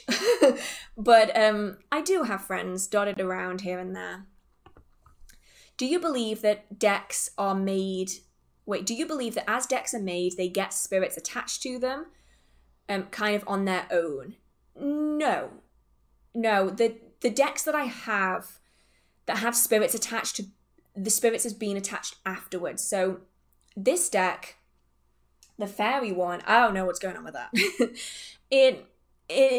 I don't really understand that one. It doesn't feel like a spirit attachment, but it doesn't feel like a deck alone either. There's definitely something going on there that I'm not good with. But then I have another deck of cards that specifically has a spirit attached to it, and I know that that spirit was not attached when the deck was made. That spirit came 10 years-ish, I'd say, after the deck was created, and it's a spirit that has separately attached itself onto the deck. So, like, when a deck tells me to stop, it's not necessarily that there's a spirit in the deck that's telling me to stop. It's that I get to a point where the energy is like my energy, my psychic connection to that deck of cards is saying, oh, that is a card I need you to see stop. And so it gets you to stop. Whereas there are decks where there's a spirit attached where I will shuffle it and the spirit will be like, hey, stop. Right now, stop. And so then you have to stop and do it that way. So it's kind of two different feelings with it. So you believe that another deck of the same kind wouldn't feel terrible to you? Yeah, I reckon if I were to get the exact same deck as that one, again, which I won't, already doesn't like me for saying that. It's really weird. If anyone knows what I mean when I say it's like the Horcruxes from Harry Potter, where like, it doesn't feel like a spirit, but it's something. That's what it feels like. And I I don't think that if I were to get the same deck again, I don't think I'd have a problem with it.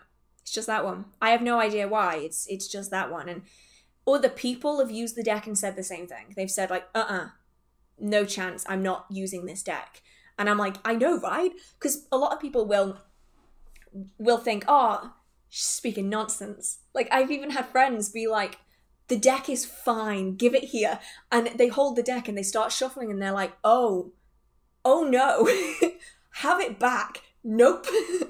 So, yeah, it's just weird. I don't really know what's going on with it. It might be a non-human spirit is attached to the deck, and that's why it feels so different, because my other deck has a human spirit attached to it. That's got its own feel. This deck feels way different. It's really weird. Oh my goodness. Thank you so much, Mel. I'm so happy to catch you live. Oh my goodness. Thank you so much.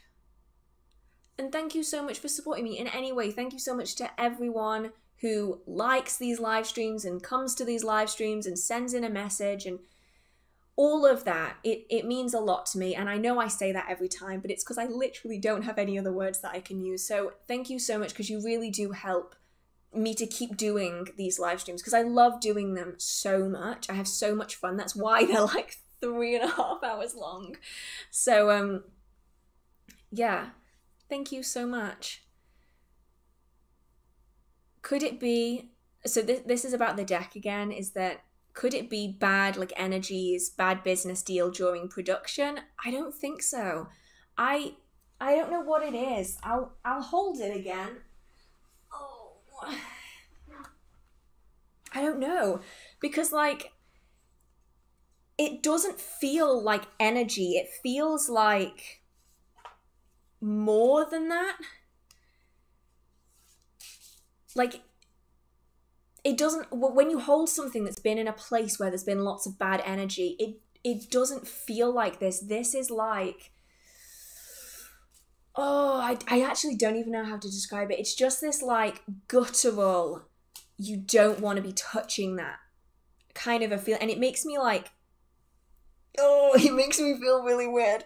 So I'm going to put these down, and like, I have had so many different people, oh, it's making my arm go dead. So many different people hold it and be like, nope, we're not dealing with that. And after this, I'm going to go wash my hands and get that energy off it, because nope. I don't know, it was a new deck, so it doesn't feel like it should have any kind of negative emotional attachment to it, because it was brand new, like spanking new. It was the first deck that I got like that, because it's a Royal Tarot. It's only the major arcana. And it just, oh, out no. I'm inclined to, saying when you picked up the deck, my dog walked in, looked at my iPad for a split second and backed straight out of the room. That's the kind of thing I'm talking about. Like, I will take that deck to people, and if they have pets, it's a no-go. Like, they will not come into that room. They will not be around it. Psychics, mediums, practitioners, no one wants to be around that deck. So some people are like, burn it. I'm like, no, because if what I'm thinking is correct, and it is a non-human spirit attached to the deck, and I burn it, they are going to be so pissed. And I am not willing to deal with them being pissed. So the deck stays on the top shelf, out of the way, and oh yeah, I'm gonna go wash my hands with salt water after that. Is it weird that I kind of wish I had something like that so I can actually finally feel energy? Oh, I'm sure you will be able to feel energy at some point, I'm sure. And if you, and maybe this is a good tip for anyone who struggles to feel energy, go into an antique store. Practice your energy sensing, like pushing your energy out, drawing it back in again, and go into an antique store, because antique stores have the weirdest energy, and you can walk around and different things feel like different energies, and like, oh, I struggle in antique stores because it's a lot. So that could be a good option. Generally, though, I'd say you don't want to take an item like that home. I, unfortunately, didn't feel it before I bought it because I got it online. Foolish decision. I wouldn't recommend. If you're going to get a deck, get it in person if you can. Or at the very least, look at the artwork and see how it resonates with you and see how you feel about it. But, yeah, I got that one. And the moment... Every time I've used that deck, let's put it this way. Every time I've used that deck, I've gotten a nosebleed. And there was one summer where I tried really hard to use it. This is probably 2016, 2015, something like that. I was determined to use it. I was like, I've got this deck. I've paid for this deck. I have like no money. I need to use this deck. And every time I used that deck, I had a nosebleed. And I stopped using the deck at the end of the summer. Have never had a nosebleed since. And it was the weirdest thing. I pick up that deck and I can feel it in my bones. This is not something I want to be using. Like I keep holding my arm like this, and it's because since I've been shuffling the deck, my arm feels so weird. So yeah. I'm not destroying that. It's like, yeah, Apple says here, some people don't realize that when you destroy the vessel, the entity can roam anywhere. That's what I mean. I've spoken about it before, and I had like dozens of comments being like, just burn the deck, just burn it. And I don't think they realize that like me burning that deck is not going to stop the entity that's attached to it. At the minute, it's quite content being attached to that deck of cards. If I burn it or do anything with it, it's not going to be happy. Like even dispersing it in ammonia for a day or two, I'm not dealing with that, because if what's attached to the deck is what I think it is, I'm pretty certain that it feels fey, which makes sense with how it feels and how I connect with it. I'm not dealing with pissing off a whole group of fey that I don't want to piss off. So yeah, maybe I should put it in a glass case. Maybe that's what I should do. Do an Annabelle and put it in a glass case and watch me come downstairs one morning and the cards are flipped over. That would be just my luck. What sort of results did it give you when you did use it though? Were readings odd at all? They were, as far as I remember, because obviously the last time I used it was like 2015, 2016. Actually, when? 2014? No. Was it 2014? It might have been 2014. They were not particularly accurate as far as I can remember. So I also have I got the Wild Unknown deck, which is a full tarot. That gives me really, really good readings. And yeah, I was using that at the same time, and that would give me great readings. And then I would read this deck and it would give me the strangest readings ever. And now, obviously, hindsight, looking back, the cards have kind of a mind of their own. And that was its way of communicating. And it didn't unnerve me at the time, because it took me a while to piece together the fact that every time I got a nosebleed, I was using the deck. Like I was actively in the process of using the deck when I would get a nosebleed. So it took me a few months to piece it together, like over the course of a summer. And then by the end of the summer, I was like, oh yeah, hell no. So like I can keep the deck. Keeping the deck doesn't bother me in any way. And that's the thing, is like, I can banish the object. Like I know how to banish the spirit, and I could do it if I wanted to. But to me, that's a whole lot more hassle. You know what I mean? Like I can do a ritual to banish the spirit from the deck, but then I just have to be doing a banishing spell and all the protections, following rituals, cleansing or two. Or I just keep the deck on a top shelf and it is quite content to exist as it is. Like, it does not need any interaction from me. It doesn't need energy from me or the surrounding area. It really just wants to be left alone. So, best thing for me to do is stick it on top shelf. I've done everything else. Offerings, asking it, divination with it, pendulum over it, everything. And it's quite content just to sit there. And you know what? I'm quite content for it to just sit there too. It has just become an oddity in my collection. It's just one of my 2 spirited decks that I own. And I'm pretty okay with that, because even burying it, the problem is once the vessel breaks down, the spirit is still around. So even burying it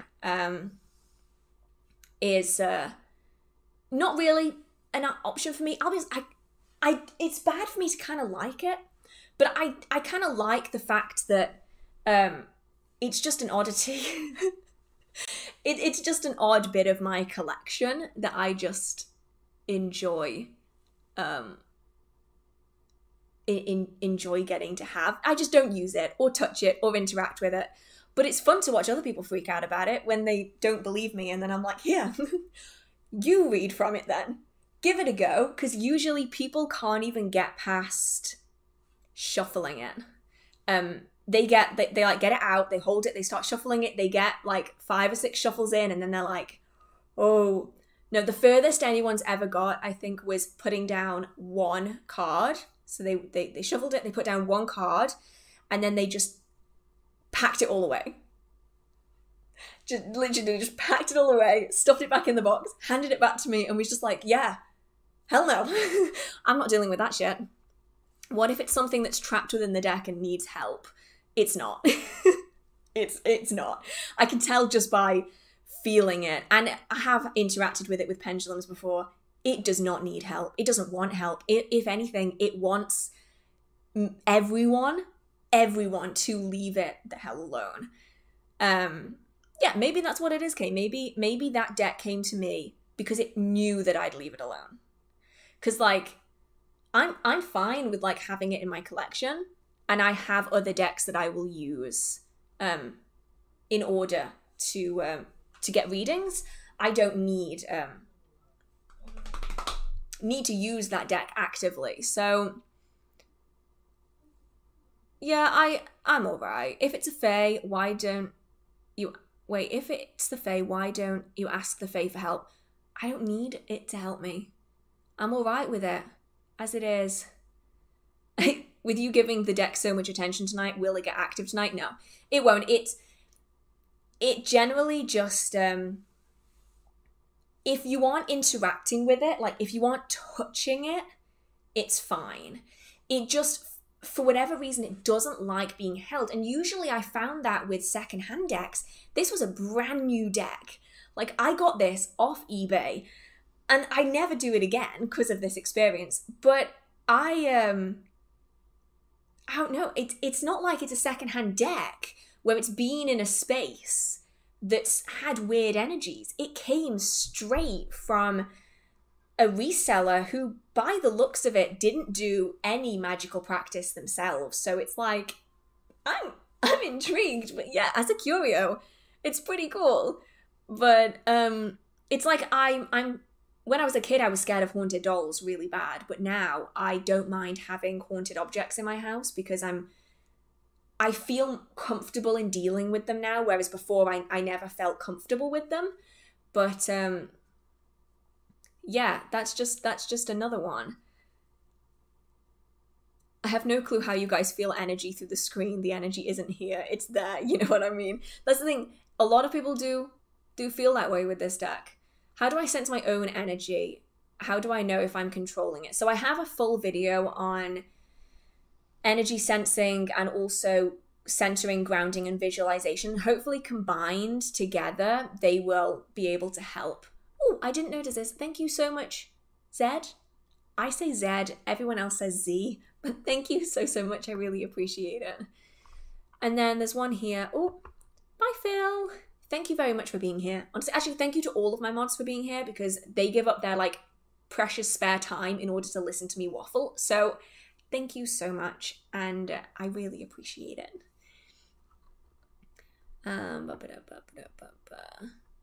The person who made the cards is probably going through something dark. I mean, that's the thing, though. They're made by a machine, aren't they? Like, the artwork itself, I can be around the artwork, and it's fine. It's just the cards. But then the cards are printed by a machine, so I don't know. What is Liber Nox? So, that's kind of a twofold answer. So, Liber is usually referring to a grimoire. So, you have, like, I have a book that's called Liber Sigillum, and it's that one's about the planets, planetary ceremonial magic. And that sounds like I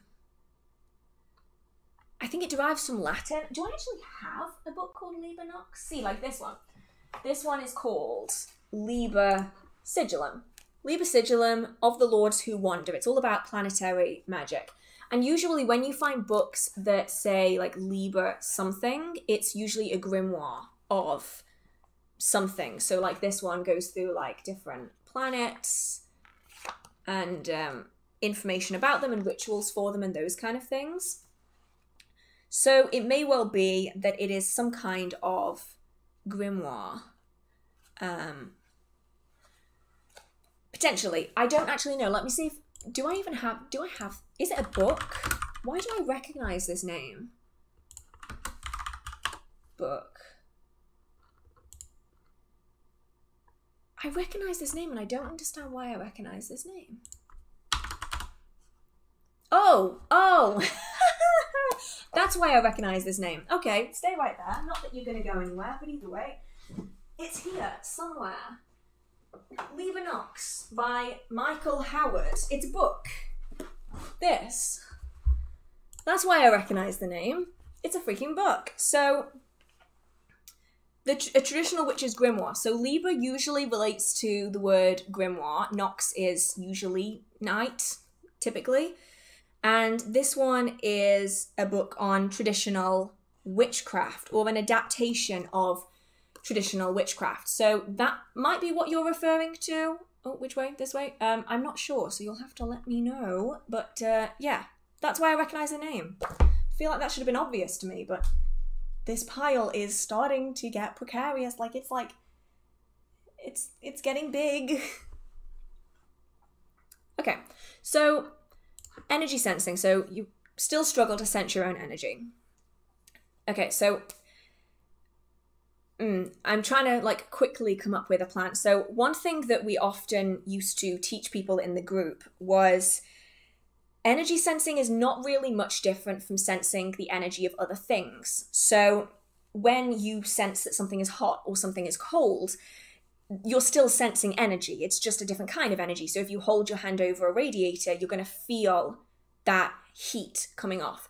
There's one technique that we used to do, and it's quite a commonplace one. You hold your hands together and you rub your hands together, and you're going to get that like heat energy and kinetic energy. Sorry, it's kind of loud. I hope you can still hear me over it. And then you do this for a while, and then you pull your hands apart and you hold them maybe like this far apart. And you can feel that kind of tingly energy. And sometimes you can feel like the desire to like pull your hands apart. Oftentimes people want to pull their hands apart. It's kind of like opposite magnets, kind of pushing away from one another or coming in together. So by practicing doing this, you get a feel of what that energy might feel like. And you can kind of get it to hold in this space in between. And then that same feeling is how it feels to sense and control your own energy. So if you're doing, say, grounding and you're drawing stuff up, it has that same kind of, often kind of warm, tingly, heavy feeling as you're drawing it up. And when you're centering yourself, that same feeling is there, and you can feel it as you move the energy around yourself. That same kind of staticky warmth often follows as the energy is moving. And I really hope that that helps. I know it's not a great in-depth description, but that's what we used to teach people in the group. And it often works. I mean, a good way of doing it is to do the energy sensing with another person that I've spoken about in the past. But that's tricky if you are just by yourself, but I'm hoping that that at least remotely helps. Have you ever been watching a ghost hunter show and see a spirit they can't pick up on any of their equipment and nobody there can sense it? It's happened to me repeatedly. I personally don't get that, mostly because a lot of the ghost shows are completely staged, and there's only a few where I've experienced things like that. The big one is with Most Haunted, which is a British ghost hunting show. It's been going on for years, and they are really authentic. Well, besides that one psychic who did lie about demonic possession. But everyone else in the cast and in the team is generally very authentic. And if something isn't there, they're not going to fake it. And I appreciate that. And in those shows, I've been sensing things, and you do get this gut feeling about things. But in lots of other shows, particularly in the American shows, I don't get it, because the American shows are a lot. American shows have a lot of like unnecessary creepy music and weird like jittery lighting and like camera movements and like ominous intros. You don't really get that in British ghost hunting shows. I think it's just a different continent thing. See,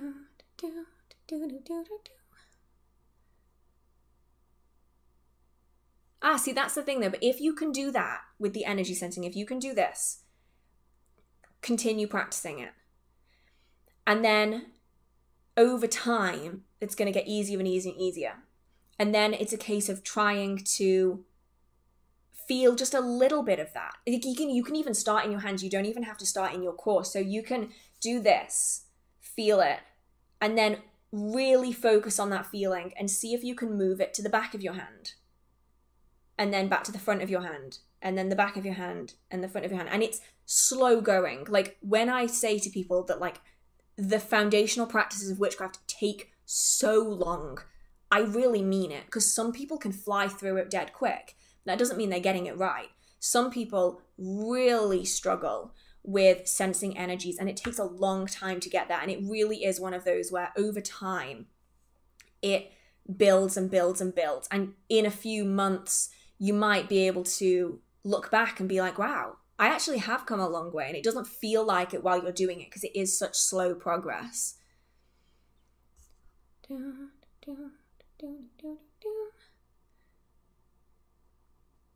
I can't differentiate between energies or feeling them in my environment. That is definitely something that comes with time as well.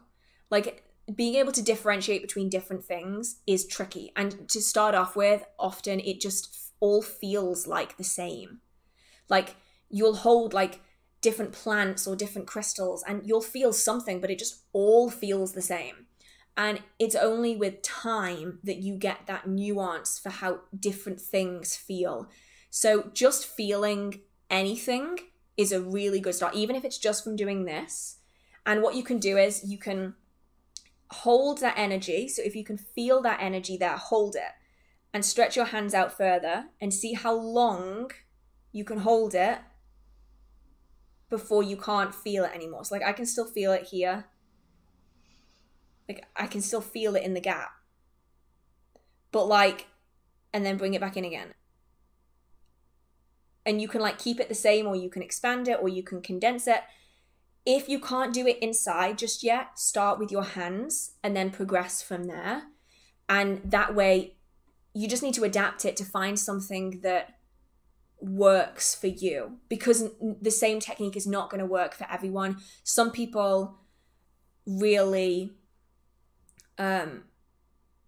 really struggle with doing it internally. They struggle with the centering and grounding. Some people can just feel it outside, and it takes a while for them to get it inside. And it's just different people are going to start in different ways. Some people find one way easier than the other. So yeah, it's kind of where I'm at. I can feel something, but I can't discern one type of energy from another. Exactly. Like it definitely is this like slow progression. Like to go from not feeling anything to feeling even just something is a massive step. And then the next step up to differentiate it is another massive step up. And it can feel like a mountain to climb, but it is just like a little bit every day, just 5 minutes, just doing it once every day, or setting aside like an hour every week just to practice doing that.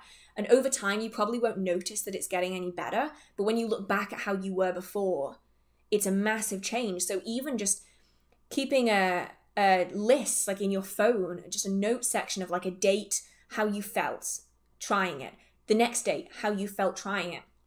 And like, instead of constantly comparing yourself, just write it, let it go, write it, let it go. And then in a month, look back and you'll probably be able to see it progressing gradually. You'll see as the listings go down, as the dates go up, you will see improvement. And you might not feel it, but when you look back, you can see it.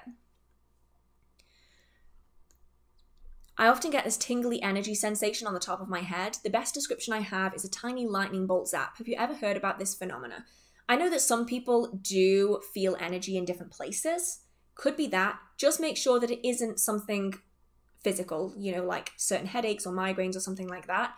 But different people do store energy in different places. For some people, it naturally goes to their stomach. For some people, it's their throat. For some people, it's their head. For some people, it's their hands. And that's completely fine. Kayla? I think it's Kayla. So when I center, my energy always wants to naturally go to my hands. Is that an issue? Not at all. If you want to center it into your core, that's just something you're going to have to work on, kind of training yourself to move it back in again. But a lot of people have the opposite problem. They can't get it to their hands. They can get it into their core, like into their central line, but they can't get it out again.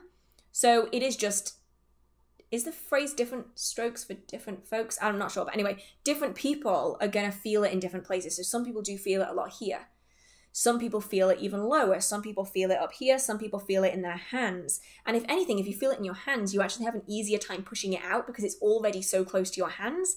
You just have to make sure that you don't miss the process of training yourself to work that energy if you just automatically start releasing it from your hands, because then you're just skipping all of those steps that you might find really useful later.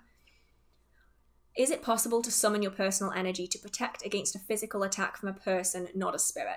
That's a little bit trickier. Mundane always trumps magical. So ideally, you don't want to be in that situation. I understand that you can't always help that. You can use your energy to deter, to make people very uncomfortable. That's something that a lot of people will use, especially if they're walking home from work at night or they're traveling to their car. They will essentially make themselves be surrounded by this icky, awful energy. And anyone that goes to approach will be like, oh God, no, and just walk off. And so that's an option. It's not going to stop anything from harming you physically if that's what they're determined to do. But it is something that can be done just to energetically shield, especially if you're in a situation that you can't necessarily avoid, but you're doing all you can to keep yourself safe in every other way.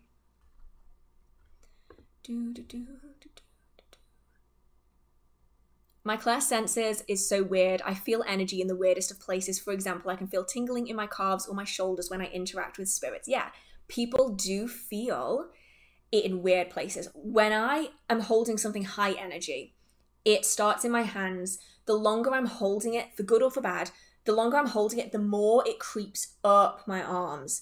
And if I'm standing somewhere that's really awful, it will naturally like go up my legs. And it's this horrible, like leaded feeling, like my limbs just feel really heavy.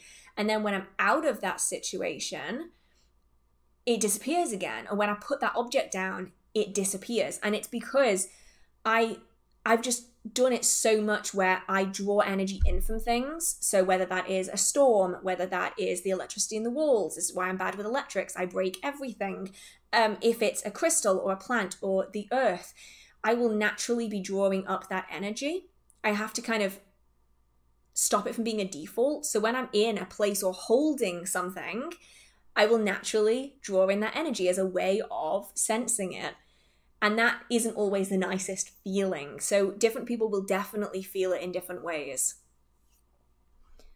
Energy makes me feel warm and tingly, but there are times when a tree branch and I got super dizzy. When I asked a tree for a branch and got super dizzy, I did not take the branch but thanked it anyway. Yeah, that is it. Definitely saying, nope, not doing it. I get this as well. So the other day, I was doing some candles for the market stall, and there was this one particular candle that I was spelling, and it was just like, oh, whoa, no, that makes me feel horrible. And it's like the world like tilts, and you take a step back and you go, okay, I won't do that one, and all of a sudden it's fine again. It is the weirdest feeling, and that is the spirits that I'm working with being like, not today, sweetie. We're not doing that today. So yeah, it's really interesting, and it's nice getting to see and hear from other people in how they experience it and the things that they do. Oh, thank you so much. I'll try my best. I know, Marie, that you will get there in the end. I know you will. Also, I can feel it more if I continue moving my palms closer and apart. Yes, that's the thing. Sometimes it's just about shifting it. Because if you hold your hand still, sometimes you kind of can't feel anything. You're just like, it just feels warm. But then when you start shifting it, you're like, whoa, okay, now I can feel it. It's kind of like, the best way I can describe it, at least in my experience anyway, it's like there's a blob of energy right in the middle. And then there's two lines that are coming out from that energy into the center, like right here of my hand. So when you hold it like that, you can't really feel it. But when you stretch your hand apart, it's like the threads that are attached to my hand like pull. And I can feel that pulling in the center of my hand. And then when you pull it back in again, the heat gets more. The energy is more condensed, but the pulling stops, and then I stretch it apart and I can feel the pulling again. It's really weird. Yeah, it's really strange.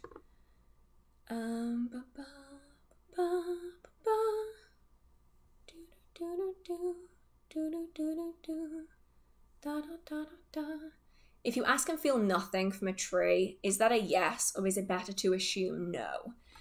Generally, I would say I typically assume that it's a yes. Generally, if it's a no, I will very, very strongly feel it as a no. It is very much a no. I'm not doing that. And but if it's a yes, generally it's a okay, that's fine. Like, okay, it's kind of subtle. It's not like a yes. Whereas when it's a no, it's very much a don't you dare touch me. It's that kind of a no.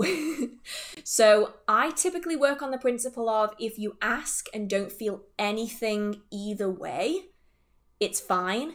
If it's a you ask and you feel it and it's really strongly a no, then it's definitely a no. I usually don't get a really strong yes unless I'm curious as to what kind of plants I should use, and then one will like scream out to me yes, and then I know that it's a yes. How many types of magic are there? I mean an infinite amount, because it's energy, right? So how you use it is going to vary, and that's what is considered like a type of practice. So there's thousands, tens of thousands of different varieties of practice, but they're still working with the same energy. And that's pretty much the easiest way I can describe it. It's obviously a little bit more complicated than that, but yeah, that's about as easy as I can get to explaining it. When it comes to, so this question is about communicating with passed over spirits. When it comes to anything, whether they are people that you have lost or pets that you have lost, I would typically recommend waiting till you have fully grieved or grieved as much as you can before trying communication. And that's mostly so that you are able to better process, you're able to fully grieve that situation without using communication as a crutch. Because what can often happen is that when you can communicate, you don't process, and then you never truly process. So I would recommend before anything that you would grieve as much as you can, process everything that you need to process, and then you can do communication through pendulums, dreams. I mean, dreams are usually a good idea for pets. It's a good way to get their connection to come through easily through meditations, those kind of things. So when it comes to different types of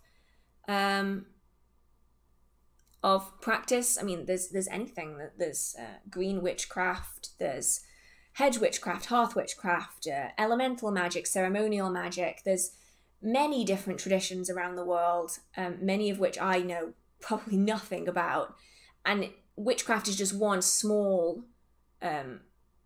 fraction of that. It's just a tiny drop in the ocean compared to all of the magical traditions around the world. And the way they do things is going to very dramatically vary, or just, I should have just gone with varies, is going to vary depending on the tradition they're a part of. So how they interact with that energy is going to be different. How they utilize that energy is going to be different. But they're going to be using it in order to gain knowledge or assistance or to manifest change. The way they do it, though, is going to be drastically different.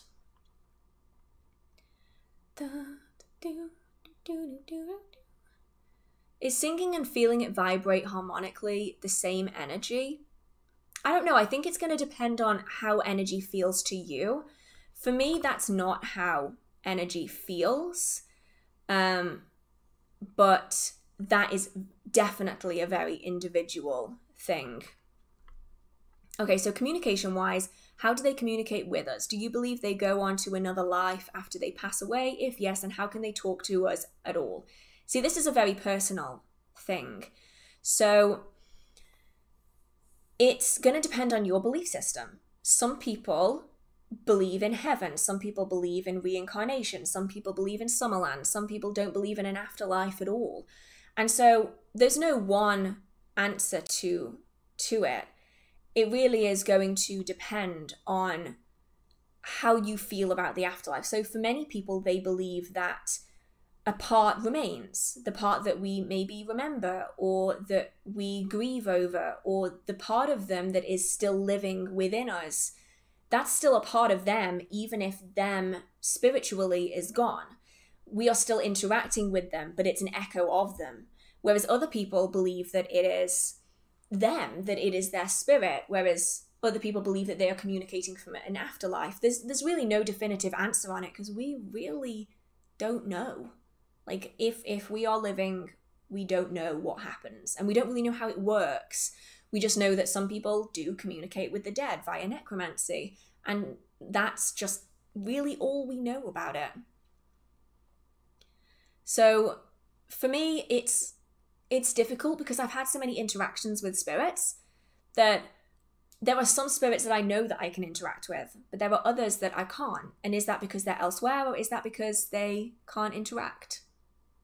That entirely varies, I suppose. Do you have any experience with singing in spells or ritual? I like music a lot and want to incorporate it more in my practice. Yeah, so I will do chanting in my spellwork and ritual, and I find that to be really useful and really enjoyable. I really enjoy music. I struggle when it's external music because I have a tendency to get distracted by it. Anything with lyrics in it, I get distracted by. So I will typically stick to no music or ambient music, and then any additions on top of that are just fun.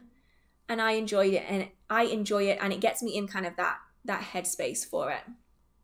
So it has been nearly 4 hours. I am losing my voice. So I think I'm going to call it for tonight. If you have any last minute questions, feel free to post them, and I will try to kind of quick fire answer any more that anyone has, though quick fire might be a little bit of an exaggeration for me, considering it's me and I can talk for hours.